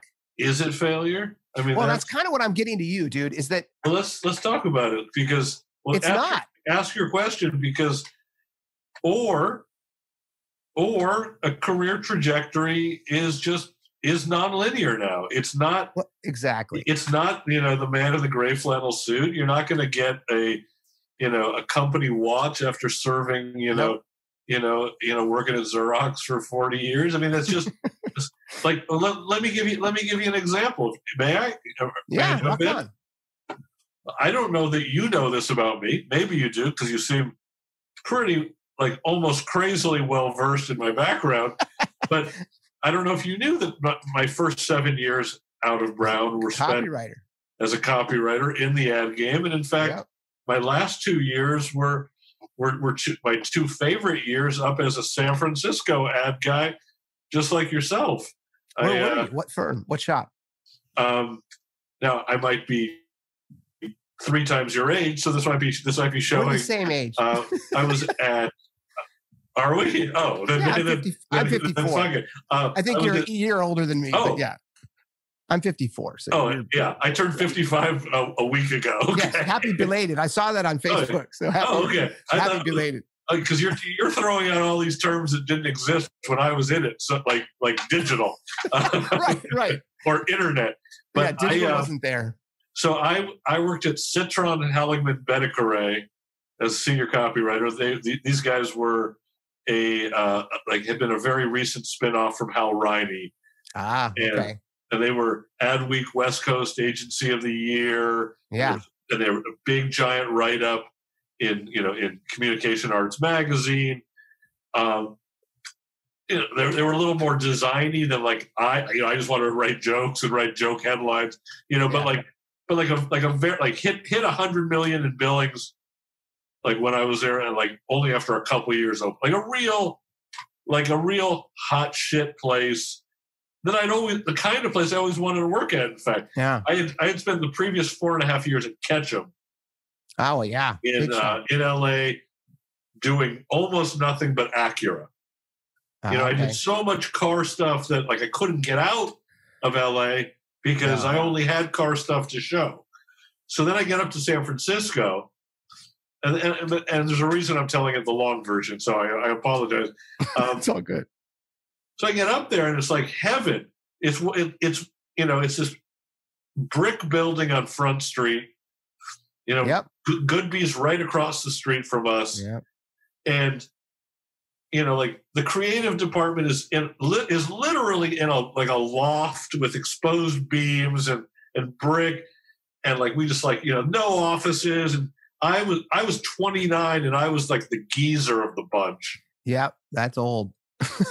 and I loved it. And within like a month of being there, I sold these 2 spots and we shot them with Joe Pitka, and they won the Clio. And I received my Clio from Siskel and Ebert. Not that that's going to date the story at all, but like everything that I had wanted, I was achieving. I was hanging out with people who were far cooler than me. These like super hipster San Francisco design types. Yep. Winning awards. And I was like, and I'm still not happy because all I ever wanted to do was write sitcoms, but I was too terrified to ever do it. So for 7 years, between college and the end of my stint of at Citron Hallingman, I spent 7 years trying to write a spec script to break into sitcoms. But I was like, oh, I can't do that. That's only what other people do. That's what talented people do. So I never finished a script. And then finally, a guy I went to college with, a guy in my fraternity, is like, hey, I'm writing a script with someone else. I'm like, what the fuck? You can't do that. That's my dream. You've never mentioned it. Like, get rid of the other person. We're going to do it. We did it by fax. We wrote one script. Within a month, we were on Ned and Stacey. And I quit my ad job. But like, it took, and here's where it's a little counterintuitive. It took having a great ad job to make me realize I didn't want to do advertising anymore. Had I just done 4.5 years at Ketchum, double, anti-lock brakes, dual, driver and passenger side airbag, just writing that over and over, I wouldn't have known whether I truly liked advertising in its best form. When I went to San Francisco, I loved the people. I loved the feeling of it. I would go to Grumpy's every Friday and hang out with, with Me too. And San Francisco is such an good cheeseburger, a great cheeseburger, which I will have 3 of the second I get off this call just to quell my nerves. But but like, it was important to do it in its best form and say, like, that's great. That's what advertising is when it's done how you want to do it. But I still have other aspirations and dreams I need to pursue. And so, like, I don't view my 7 years in advertising as a waste, but I think people are shocked. I mean, at the time, that felt like a lifetime, 7 years, like, because those were the only 7 years I had as an adult. Now, in the grand scheme, after 25 years of TV, nobody even close friends don't know I was ever even in advertising. So it's all just part of like this tapestry we're weaving together. Every little, every dot on the trajectory has some meaning or reason that I believe that gets you to the next place. So, well, I mostly wanted to say that I was in advertising, and that's why I was talking about Jerry Delafonte. Well, take your own advice there, because that's what I was getting to when I was saying that I went to these startups, they didn't work. Yeah. I then told my wife I'm going to write a book about my huge ego, and I didn't know what that looked like. Yes. And as I had kind of an Anthony Bourdain in mind with, I don't know if I'm sure you've read his books, but when you look at his writing style, it was he's a brilliant writer to start with. Yes. Yeah, to think the Kitchen Confidential was just something just knocked out. Yeah, like you did, right? So I'm not a writer. I'm a storyteller. And so it took me a lot longer to get going on it. And I had to learn how to write. And then my brother had to come in as a co-author and clean it up, because otherwise it was unreadable. And the reason I share that with you is that I spent the last 3 years turning down job offers that my wife told me to turn down, because as I was writing, I became a coach. I coached my little boys on 3 teams. I coached their soccer, their baseball, and their basketball. I drove them to school every day. I picked them up every day. I played with them every day. I put them to bed every night. And now they're 9 and 7. And they're going to be boys. Like in 3-4 years, they're going to be on their teams with their dudes. And I'm going to be out of the picture. And so it was the greatest thing that ever happened to me, was this perceived failure of these startups not working, and then me not figuring out what do I want to do with the rest of my life. And that's kind of where this whole platform came from. I'm not hearing you. We're freezing up a little. Oh, okay. Can you hear me now? No. I can hear you now, but okay, cool. Yeah, you were starting to go a little max headroom on me for a second. Oh, sorry. So it's good now? Okay. Yes. So I don't know where I lost you. But no, I heard you say that you got this invaluable time with your kids that you ordinarily would have never had. Yeah. You were able to turn seemingly a dark time into a blessing, which is hard to recognize that at the time. Well, and that's what I'm asking you. So yes, you've been off for 15 months, and if you weren't off, if you were still running a 200-person organization as a runner, would you have had the time to write your book? Oh my God, never. All right. I would have never done it. So same thing, dude. All I'm saying is that we have a lot of similarities in our lives. Yeah, for no shit. Yeah. The fact that we're both sitting home. I was going to wear a black T-shirt, but I thought I had to at least give the veneer of being fancy.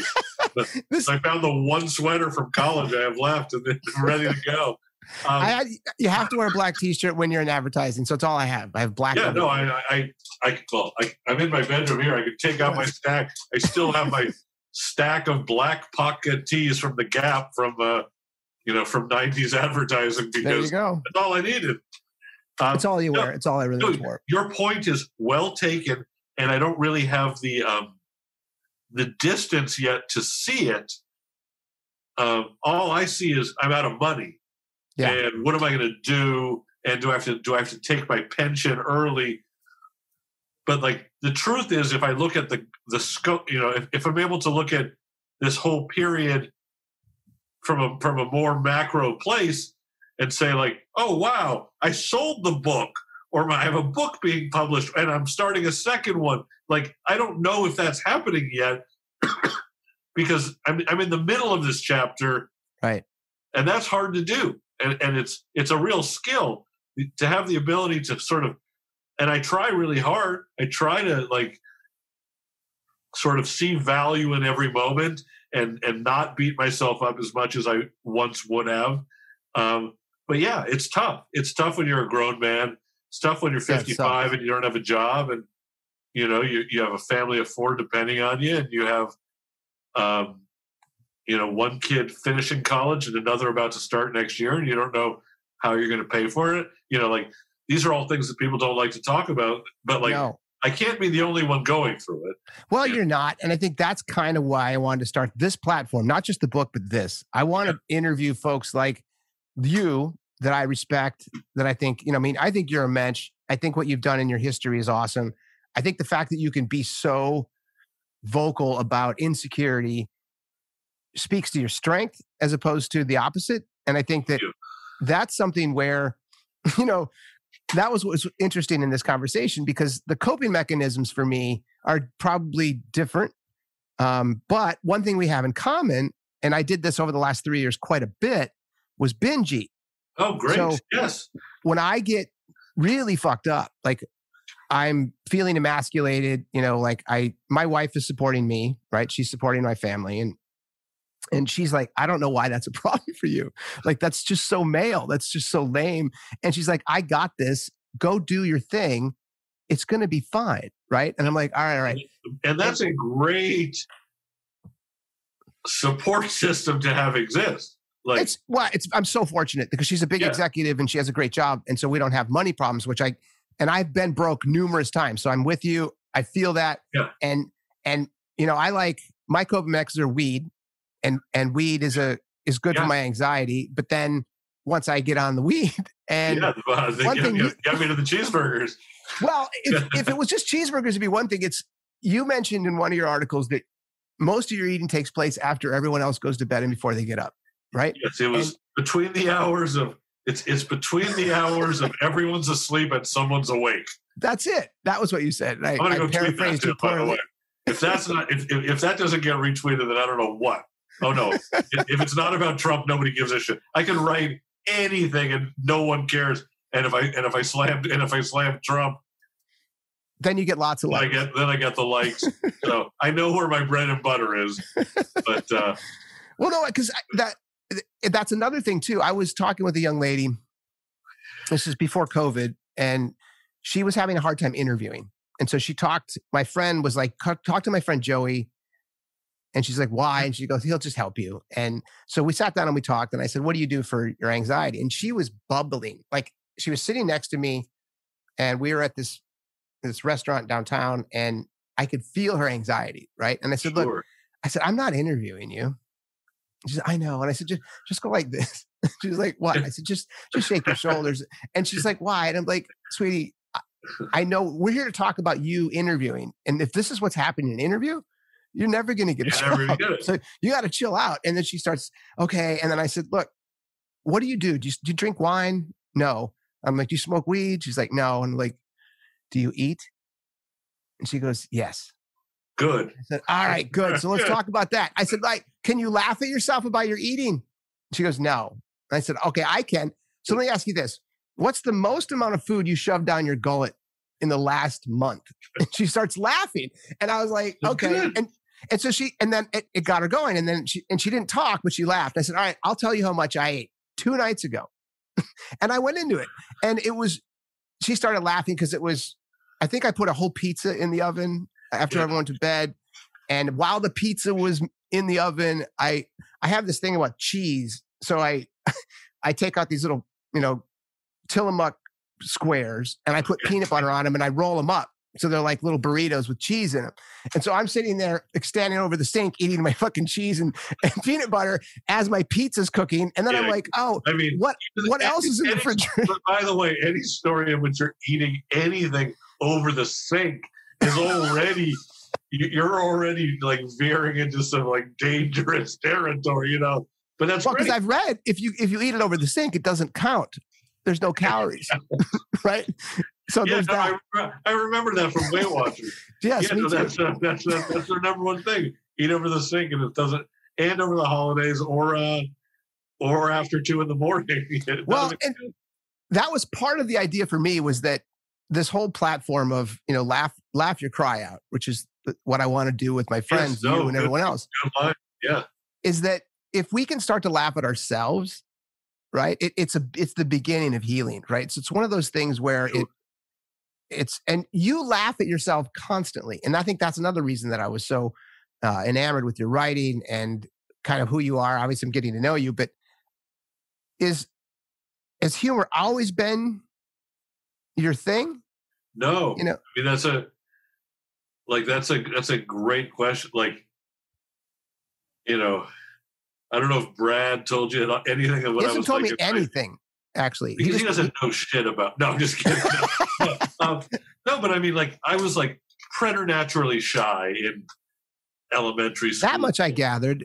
In middle school, in retrospect, I'm not sure that sending me to an all boys. I'm not sure that sending a shy, sensitive, fragile Jewish boy to an all boys Episcopalian, formerly military prep school was the right move, but it happened. And I didn't talk. And like, I was so bullied in eighth grade, I was so bullied by this one guy. Thanks, Mark Finucchi. He might actually watch this. So thanks. But like, I was bullied in eighth grade for not speaking.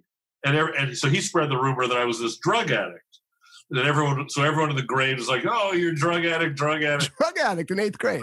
Yeah. So then the irony, these kids were not like their skill was not necessarily ironic thinking. The same exact people senior year would then make fun of me because I wasn't a drug addict. Right. Like, oh, fuck, what a kook! He's sober. Like, he doesn't smoke weed. Like, so what a square. So, I came from a family where, like, for whatever other strange dynamics it may have had and may continue to have, it was not a place where, like, I spoke a lot. I kept to myself. It was safest for me that way. So I had no idea that I was funny. It was not something that I valued or prized. In ninth grade, we had to write a speech as part of like mandatory speech class. And I just remember it could be about any topic. So I wrote it about the show Dallas. I brought in all these props. I brought in this like fake gun, like to reenact the shooting of JR. Now I would have been like arrested for bringing a gun onto campus. Yes. But people were howling. And I was like I honestly, like, truly, like, I had that moment of like, wait, are you laughing at me? Like, is pig's blood next? Like, is this, are we doing Gary? And like, from that, I started to like do speech a lot for 4 years. And like, I was terrible at debate because the conflict scared me. Mm-hmm. I tried it. But writing my own speeches and like delivering comedy speeches Yeah. I went to like state championships my senior year. And then when I got to Brown, like, wow. But like, I still was super shy around the people at school. Like, there are a lot of people who like, wait, you went to my school? Like, and it was not a big school. Yeah. Then my first day at Brown, there was some talent show for the entire freshman class, 1,200 people. I had no act. I had not thought about it. I hadn't signed up. I fucking just jumped. I was a little wasted. I just jumped on stage and started doing this stand-up routine about the Brady Bunch, about like I started reenacting episodes and singing the song. And then for 4 years, everybody knew me as the Brady Bunch guy. And then from that, I started, because like I was pretty sure I was there to be, like a corporate attorney, like everyone else I knew from high school. And I submitted an article to the Brown Daily Herald and got picked as a columnist. And I was like, wow. Like I didn't even, like, this is not a skill that I knew I even had. So I did that for 3 years. So like, by the time I graduated, I knew like I had to write for a living. And I had to be funny. But I didn't have what I wanted to do was write sitcoms. That's all I never wanted to do. But I didn't have the courage. I'm like, oh, that's for people with talent. So I'm going to go into advertising. That's what everyone does. No, guys, everyone calm down.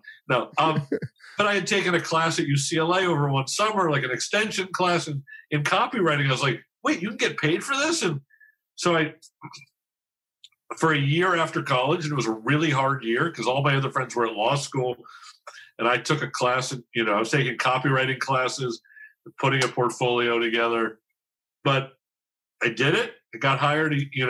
Got hired a year later. My first job was in San Diego. Then I got hired up in Ketchum in LA. Like I said, went up to San Francisco, did a full 7 years. Did the whole award circuit, all that kind of stuff, and. But I could never shake the fact that what I really wanted to do was write comedy. And like, I got some solace and some, affirmation from writing, kind of funny TV spots or funny headlines, but it wasn't the ultimate goal. And like, what's funny is once you're in TV, you're like, oh my God, this is so hacky. I can't believe I have to write sitcoms. Why am I not a novelist? Right. Well, that's the Seinfeld joke, right? The sitcom writers, and George's like, I didn't know you're a writer. He goes, I'm not a writer. What's a sitcom? Write sitcom. But like for so long, I would die to write sitcoms. I used to tell myself, if I get on one staff, I can die happily because I made it and I got over my biggest fear. And then you do one, and that was a really bad experience. And like the people were incredibly mean, and my anxiety was off the charts. And I was like, oh my God, I really fucked this up. I had a very stable job where I was well liked in San Francisco. The place is growing. They eventually, like a year later, Citron Halligan became AKQA, which I think became a big digital massive success. Shop. Oh yeah. And so I would have been part of that. Yep. And instead I was like a guy like, shit, I almost got fired in my first month on the sitcom because I took a chance. I'm like, should I not, like it affirmed all of my fears. I'm like, should I not have taken a chance? It sounds a lot like a lot of the sort of the startups you went into, but like I pushed through. They were going to fire me after my first script. Somehow they gave me a second script that was a lot better. And he's like, yeah, you can, we'll keep you around. We wrote 4 scripts that year. And then just kept getting hired year after year until you look up and you're like, wow, I've been doing this for 25 years. I have no savings, but mazel tov, let it run. Well, because the fact that you went up on stage was my next question. You obviously didn't want to be a stand-up, right? You just wanted to see if you could do it. Yeah. I don't even think I had given it that much thought. But did you do it ever again? Well, that's okay. To your point, I have a twofold answer. Number one, in college, I tried it 2 more times. Okay. And in both times, and this is Brown, which is more PC and sensitive than any place on earth, and that includes the Bay Area. Somebody was deeply offended by something I said. It's it's not like I was Dice Clay. I was still like, I was still me, you know, like, hey, he needed the money. No, cut that out. No, but like, there wasn't a woman who lived in a shoe. Yeah, no. You're gonna get yourself in trouble. You can't say you're not a douchebag if you quote Dice Clay. But like, both times, like, were really traumatic in terms of, I told my senior year, I'm like, I'm going to do it. I'm going to try stand up. I did it once. Some woman was offended at a joke I had told. And by the way, at a comedy club? No, it was in a lounge on at campus. Brown, on campus. Okay, yeah, that's different. Yeah, yeah, it was on campus. Was it like, it was like insensitive, but it wasn't even about women. It was like, there was a guy on campus who had a big mole that had long hairs growing out of it. So I did all these bits about like this guy. He was so cool that you could like, you know, do dreadlocks with the hair, and you know, that I saw him wearing a yarmulke on his mole. Like it was not nice per se, but it wasn't like really like othering anyone. But she wrote a long article in the Brown Daily Herald saying how insensitive I was to the handicapped. Okay. Handicapped because of a mole. You had a mole. Okay, so you have to buy that. You have to buy It's Brown in 1988, and that's what people do. So then I don't think anything of it. I mean, and until I get a call from the police. The Brown police need to see me. Jesus. Apparently, someone called this woman and harassed her on the phone. Oh. So naturally, she accused me. Right. It wasn't me, but she said it was. And according to the Brown police, that was enough. Even though she taped the call and the voice wasn't mine. So I went from, 3 weeks before graduation, I was almost kicked out of Brown. So Jesus. So like, so the thing is, so like, here's the problem. I'm someone who like deep down, I hear the voice of my mother like saying, "Don't try anything new. You're just going to get in trouble. Get a good job. Get a good job." Like, you know, like, don't take chances. Like that's the inner monologue that I hear all day long. And then when a few times I take the chance, something really shitty does actually happen. And it affirms it. Now, if I look at like the scope of my life, I would say something shitty has not happened every time, but it happens enough times where you're like, God, like, should I not take the chance? I took the chance in finding my own voice and wrote that article about the Dodge Dart. And my mother told me she wanted to disown me and never wanted to speak to me again and said, boo-hoo, your father killed himself. Get over it. What about me? You know, like I was devastated, especially because I didn't write anything about her other than she sold her car. You know, like I was terrified of taking over the job on Fuller House because I didn't know what kind of pain taking over that spot was going to bring. And then I get sued for doing it. You know, so like there are myriad examples where taking the chance actually does bring pain, but you keep going. So 5 years ago, I was about to turn 50 because I'm now actually returning to your initial question. I swear I was listening. There's a logic to this. That's all good.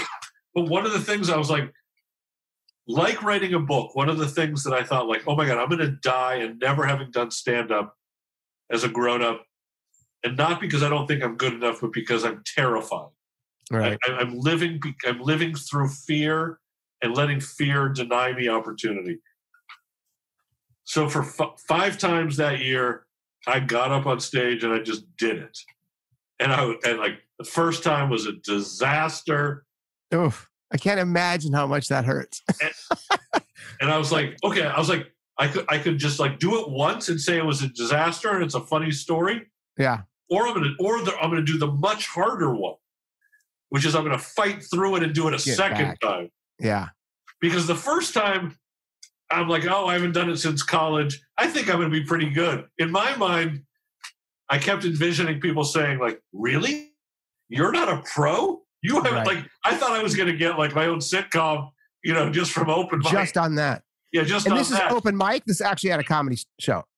Yes, an open mic at a comedy place in the Valley. And there wasn't a laugh to be heard. Like, there were crickets, there were cobwebs, there were, I heard swinging saloon doors. Yeah. Anything that could indicate absolute silence, I heard. But I was like, okay, I have to. And this is all just about like my own psychological growth, because I'm not going to become Ray Romano at 55. I'm not going to be like, Stephen Wright suddenly.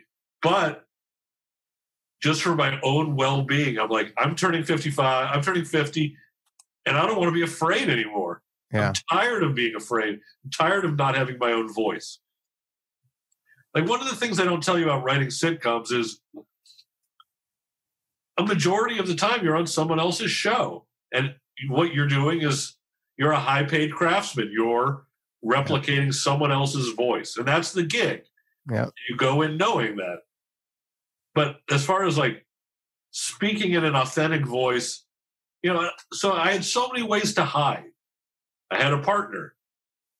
I was on staffs of other shows. Like, I was so far removed from what like my own feelings were, until like the stuff that you're starting to see from me is all brand new in my life. This is not like, oh, I came out of the womb this way, or I came out of Brown this way. This is all since 2015, essentially. Okay. This is your voice just the last 6 years then? 100%. 5. Okay. Like when everyone else was joining Facebook in 2008. Yeah. I know there were younger people and early adopters who were doing it early. I didn't join until like late 2011. Wow. And it was an active choice. It wasn't like, I wasn't my grandparent. Like, tell me what this Facebook is. I'd already seen Social Network. I knew what it was, but I was terrified of putting something out there in my own voice. Wow. Not writing on a show, not writing with a partner, actually speaking in my own words. And not just that, but being susceptible to criticism. Yeah, that's the hardest part. It was like, oh my God, people from my high school are going to mock me. Yeah. Everyone's going to make fun of me. I don't think I could withstand the criticism. Like, my fears about what people would say about me were so intense and so pronounced, I couldn't even join social media, even though everyone in my family was on it, and I couldn't do it. So I went from that to, I now have 180,000 Twitter followers, and I'm nobody, but just from doing it and from being honest. So like, that was a pretty quick jump in terms of I physically can't do it because I feel like I will die, and I can't stand what it really was is the exposure, is putting yourself out there, and you're going to find it. You're going to have a book out there. You're going to have your secrets out there. You're going to have your brother's passing out there. Yeah. Your what you perceived as limitations of a douchebag. It's all going to be out there and open for fair game, for discussion and criticism. And that's how I am with this book. Like, I really had to wrestle. And I don't mean it was easy for me, but I mean, I really had to wrestle at every step of the way with kind of 2 steps forward and 1 step back. And the 1 step back is my family's going to hate me because I am portraying. Like it. And then both my therapist and my wife and a lot of friends really encouraged me and said, like, you don't have that much of a relationship with your family as it is. Right. And you're telling the truth, you're disguising the truth, and you're doing it through fiction. So it's not a memoir in my case, but I really had to look at it from a cost-benefit analysis and wonder, is it worth giving up my dream to have written a book? And this is clearly a story I've had to tell. If I wrote it as an article, I wrote it as a pilot, and now as a novel, I wrote it in 3 weeks. This is clearly fuck. That's like, dude, that's like Kerouac writing. That's like the scroll. Right. I mean, that's on the road. Right. That's why, I had amphetamines and I had Neil Cassidy driving me. So like, in my case, it was, coffee and a little Xanax. But like, it's not like it was 3 weeks from soup to nuts. I was coming at it. I had an outline that was 200 pages, that I had put together in the previous months, because that outline was based on the script that I had already written. So the structure wasn't changing, because the structure was what actually happened. Well, right. That makes it easier. and the events actually happened. Yeah. So like, I was just getting it off my chest in a funny way. And is it self-deprecating like you? Oh, is it like you're writing? Oh, I would say, I would describe it as a comic novel. It is. It's by far the best and funniest thing I've ever written. I'm still terrified to have it out of the world and know that, like, oh, my family is going to, like, not invite me to their funerals. And, like all those things, all those insecurities, like to use the word you began with, they're still there. Like, it's not like it goes away, but you just get better at coping with it, managing it, compartmentalizing it, and also kind of gauging how important is it. Like I think it's way more important for me to tell my story and possibly help thousands of people than hope my mother's not going to yell at me because there's a mother character. And the same with my brothers, and the same with my in-laws. And like, does it trouble me deeply that there people might hate me? Like, yeah, but I have to, like I said, like, and I don't want to sound like a douche, but like, I'm on this journey towards greater authenticity and greater transparency. And this is like sort of the ultimate culmination of it. Like, this is it. Like, I'm telling this, like, I could fucking just throw it away, or I could have not written it, but like, my father did kill himself. It was out of the blue. It was a traumatic event, and the family's response was completely horrific and dysfunctional. All of that is truth, and it's my story. So, oh man, I can't wait to read it. I'll say this: I laugh out loud reading your articles. Wow, every single one of them, where you have so many good ones. It's really sweet. No, no, it's like, even Gabe Kaplan's doppelganger, as an example. We moved to the Jewish Alps in 1972, which I don't even know what the fuck that means. And, a liberal Jew fag, commie beta snowflake, because you talked about being a Democrat. It's just like there. And then you wrote one of your articles. I wrote an article recently that had tens of views. And I was like, I love this dude. It was like, and my being appreciative of what you're saying, I swear to God, is sincere, because I don't know what I'm doing. I'm not a professional essayist. I'd never written an essay. Like, I had a column in the Brown Daily Herald that ended in 1988. In 2015, I wrote something for Huffington Post. That's a long fucking time in between writing something in your own voice. So, that's true. But it's where you started with your own voice. And see, this is really cool for me to learn, because I just assumed this was you as a writer because you've been writing for so many years. But this is all brand new. This is all brand new. I've been, like, what's weird is, like, I had a little of this voice at the end of high school. Like, I had a girlfriend. I was getting into Brown and Stanford and Berkeley. Like, I had suddenly I had a little swagger. Yeah. And then, and that followed me into Brown a little. And like, I was like, I really felt like, wow, I'm like far enough removed from my high school that I'm going to be who I really am.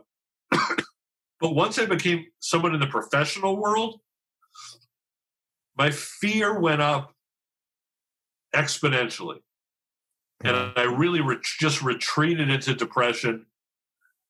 All I wanted to do was to hide and not be heard and not be exposed. So it's interesting. It's so not been a straight shot. No, and obviously it's a weird, but it's a weird peak and valley. Like I had it as a late teen, and we all have the confidence at 18. Wasn't that the running joke? Because I wish I knew everything I knew at 18. There's a piece to that. Yeah. Yeah. I mean, that's for sure. Yeah. Especially when you're getting laid and about to go into Brown.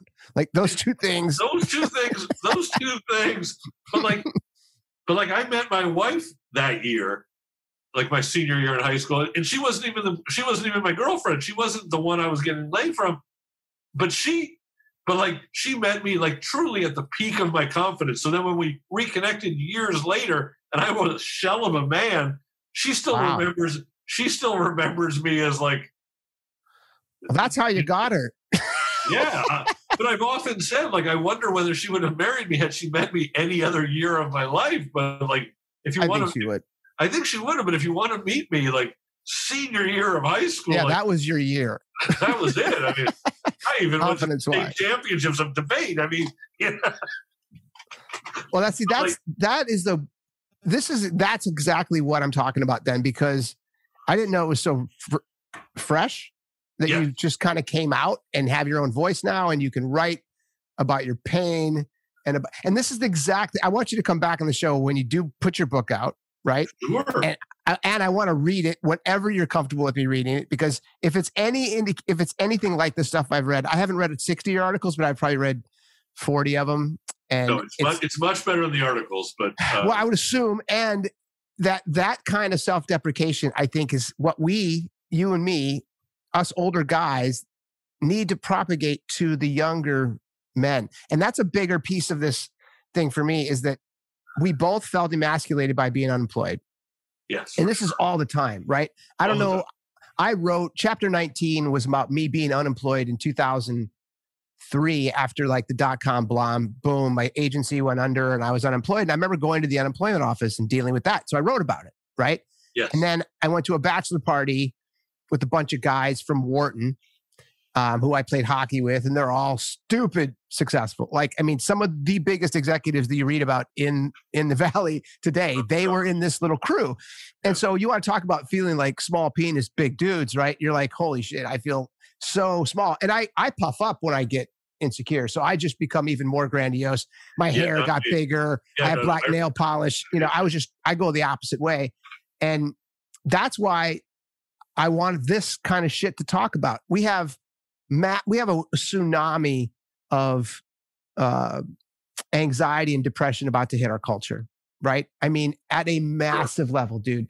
And if they can read a book like you that you have written, and I haven't read obviously, and get to know a guy like you and say, oh my God, that's what it means to be a man today. It helps. It takes the pressure off, because if you're not a military hero, if you're not a captain of industry, if you're not sexually prolific, if you're not what we have been taught, then you're not a man. And if you're not a man, then who are you? Right? Right. But that's a really narrow, high standard. And it's one that's not like, it's not even close. Not even close. It's not realistic, because if we've learned anything from this discussion, is that success can come at any time. It's not a straight shot.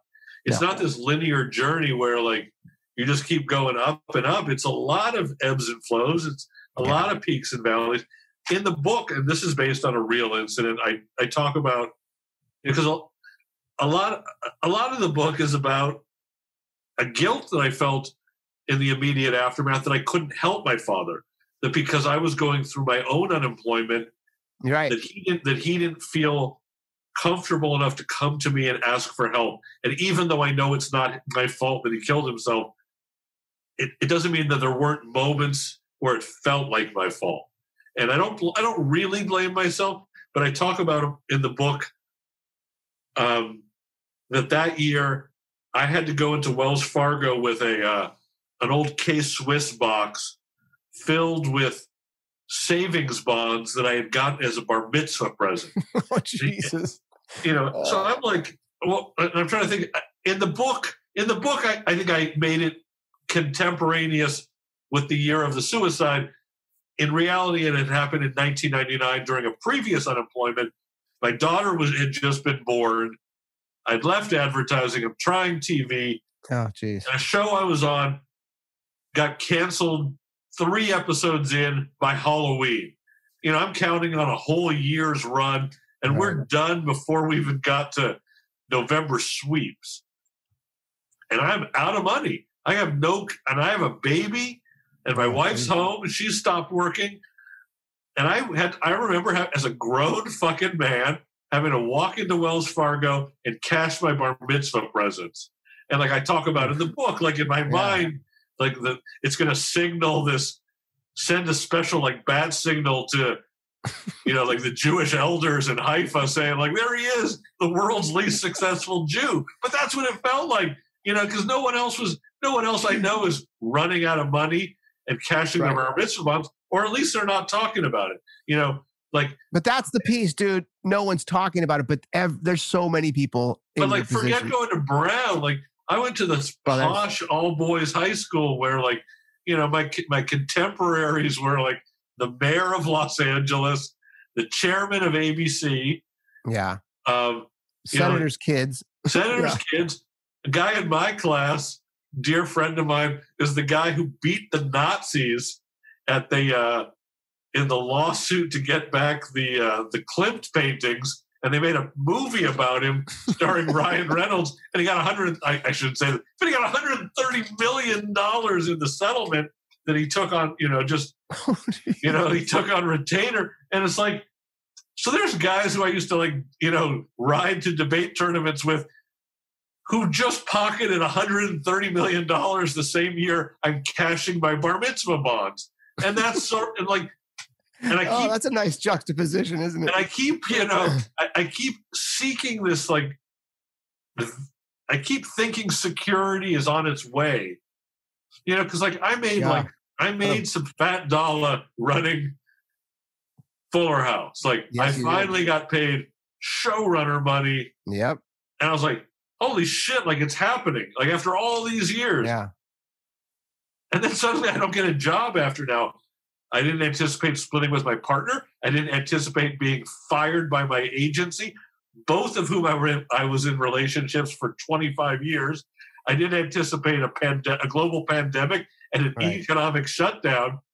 And I certainly didn't think that, like, running a big show was not going to be a draw, but might even be a deterrent, because I'm now a 55-year-old man, you know, during the Me Too era, during, you know, Black Lives Matter era. Yeah, but dude, if there's anyone who's not Me Too, that would be you.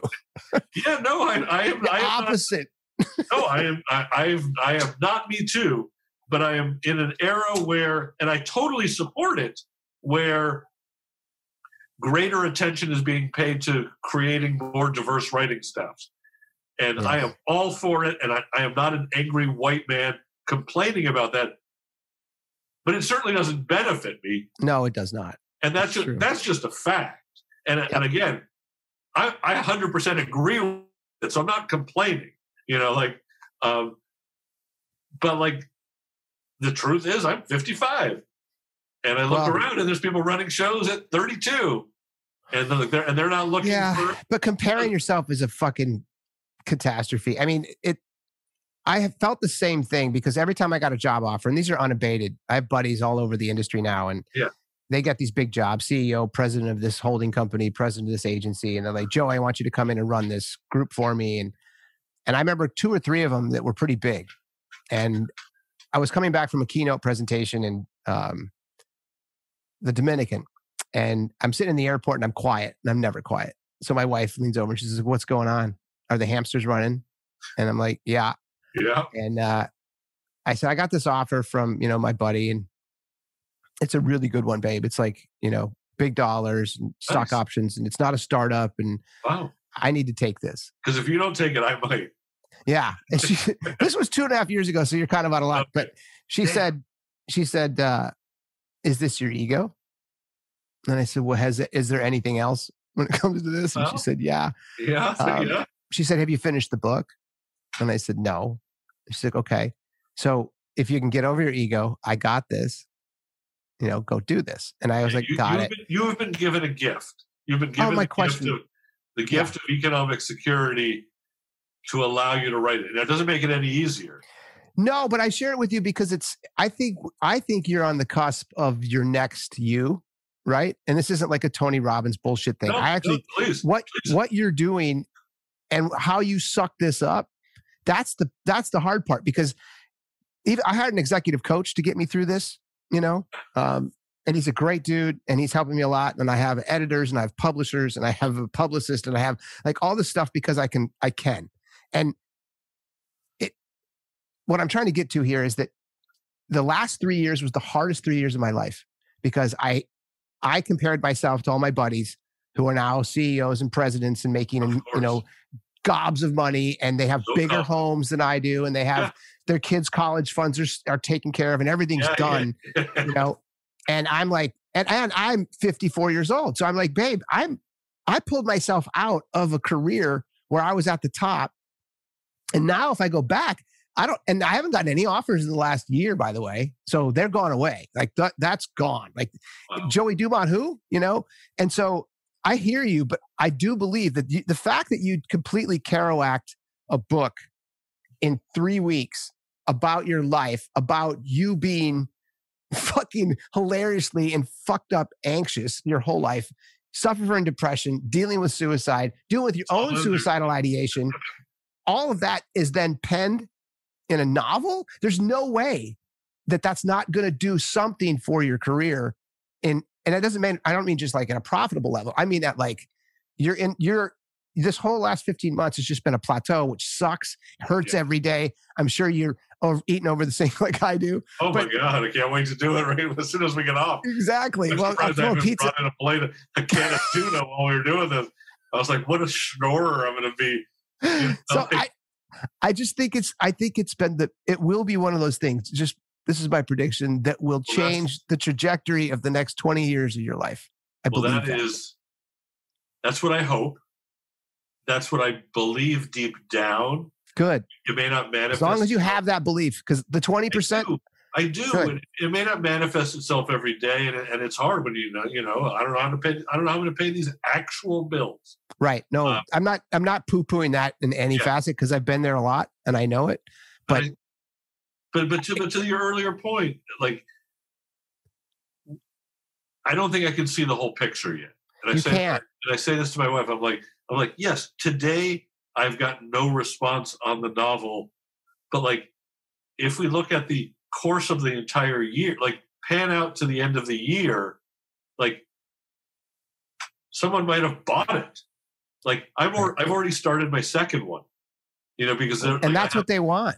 That's what they want. Because I had this other idea first about writing about, ironically, because we were just speaking about it my senior year of high school, but also combining elements of a boy losing his father to suicide. And so like I'm writing a second book about that and trying to like, really start to like throw myself into actual fiction writing and not just like kind of a roman à clef. And I'm like, so there's a chance we might look back on this year as the single most fruitful and significant year of my life. Yeah. I mean, a year in which I overcame, like, when I tell you, like, that writing a book seemed like something I was more likely to die first than ever try.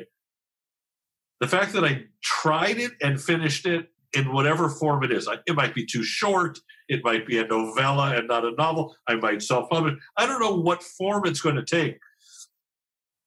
But I truly thought that it was something I could not do. And that is entirely the voices of fear and doubt and insecurity that run repeatedly in my head. Like, I mean, they are on a continuous loop. It's like...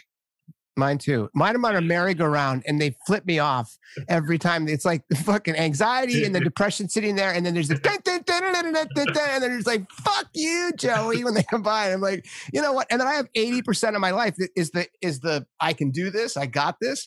But I'm just telling you, man, there's no possibility that kind of, because it's a culmination of years of anxiety and then the story building in your head. And that's why you did exactly what I'm talking about. You barfed that out. It had to come out, and it came out in 3 weeks. That's epically cool. Yeah, no, and I don't mean this like, maybe it's not.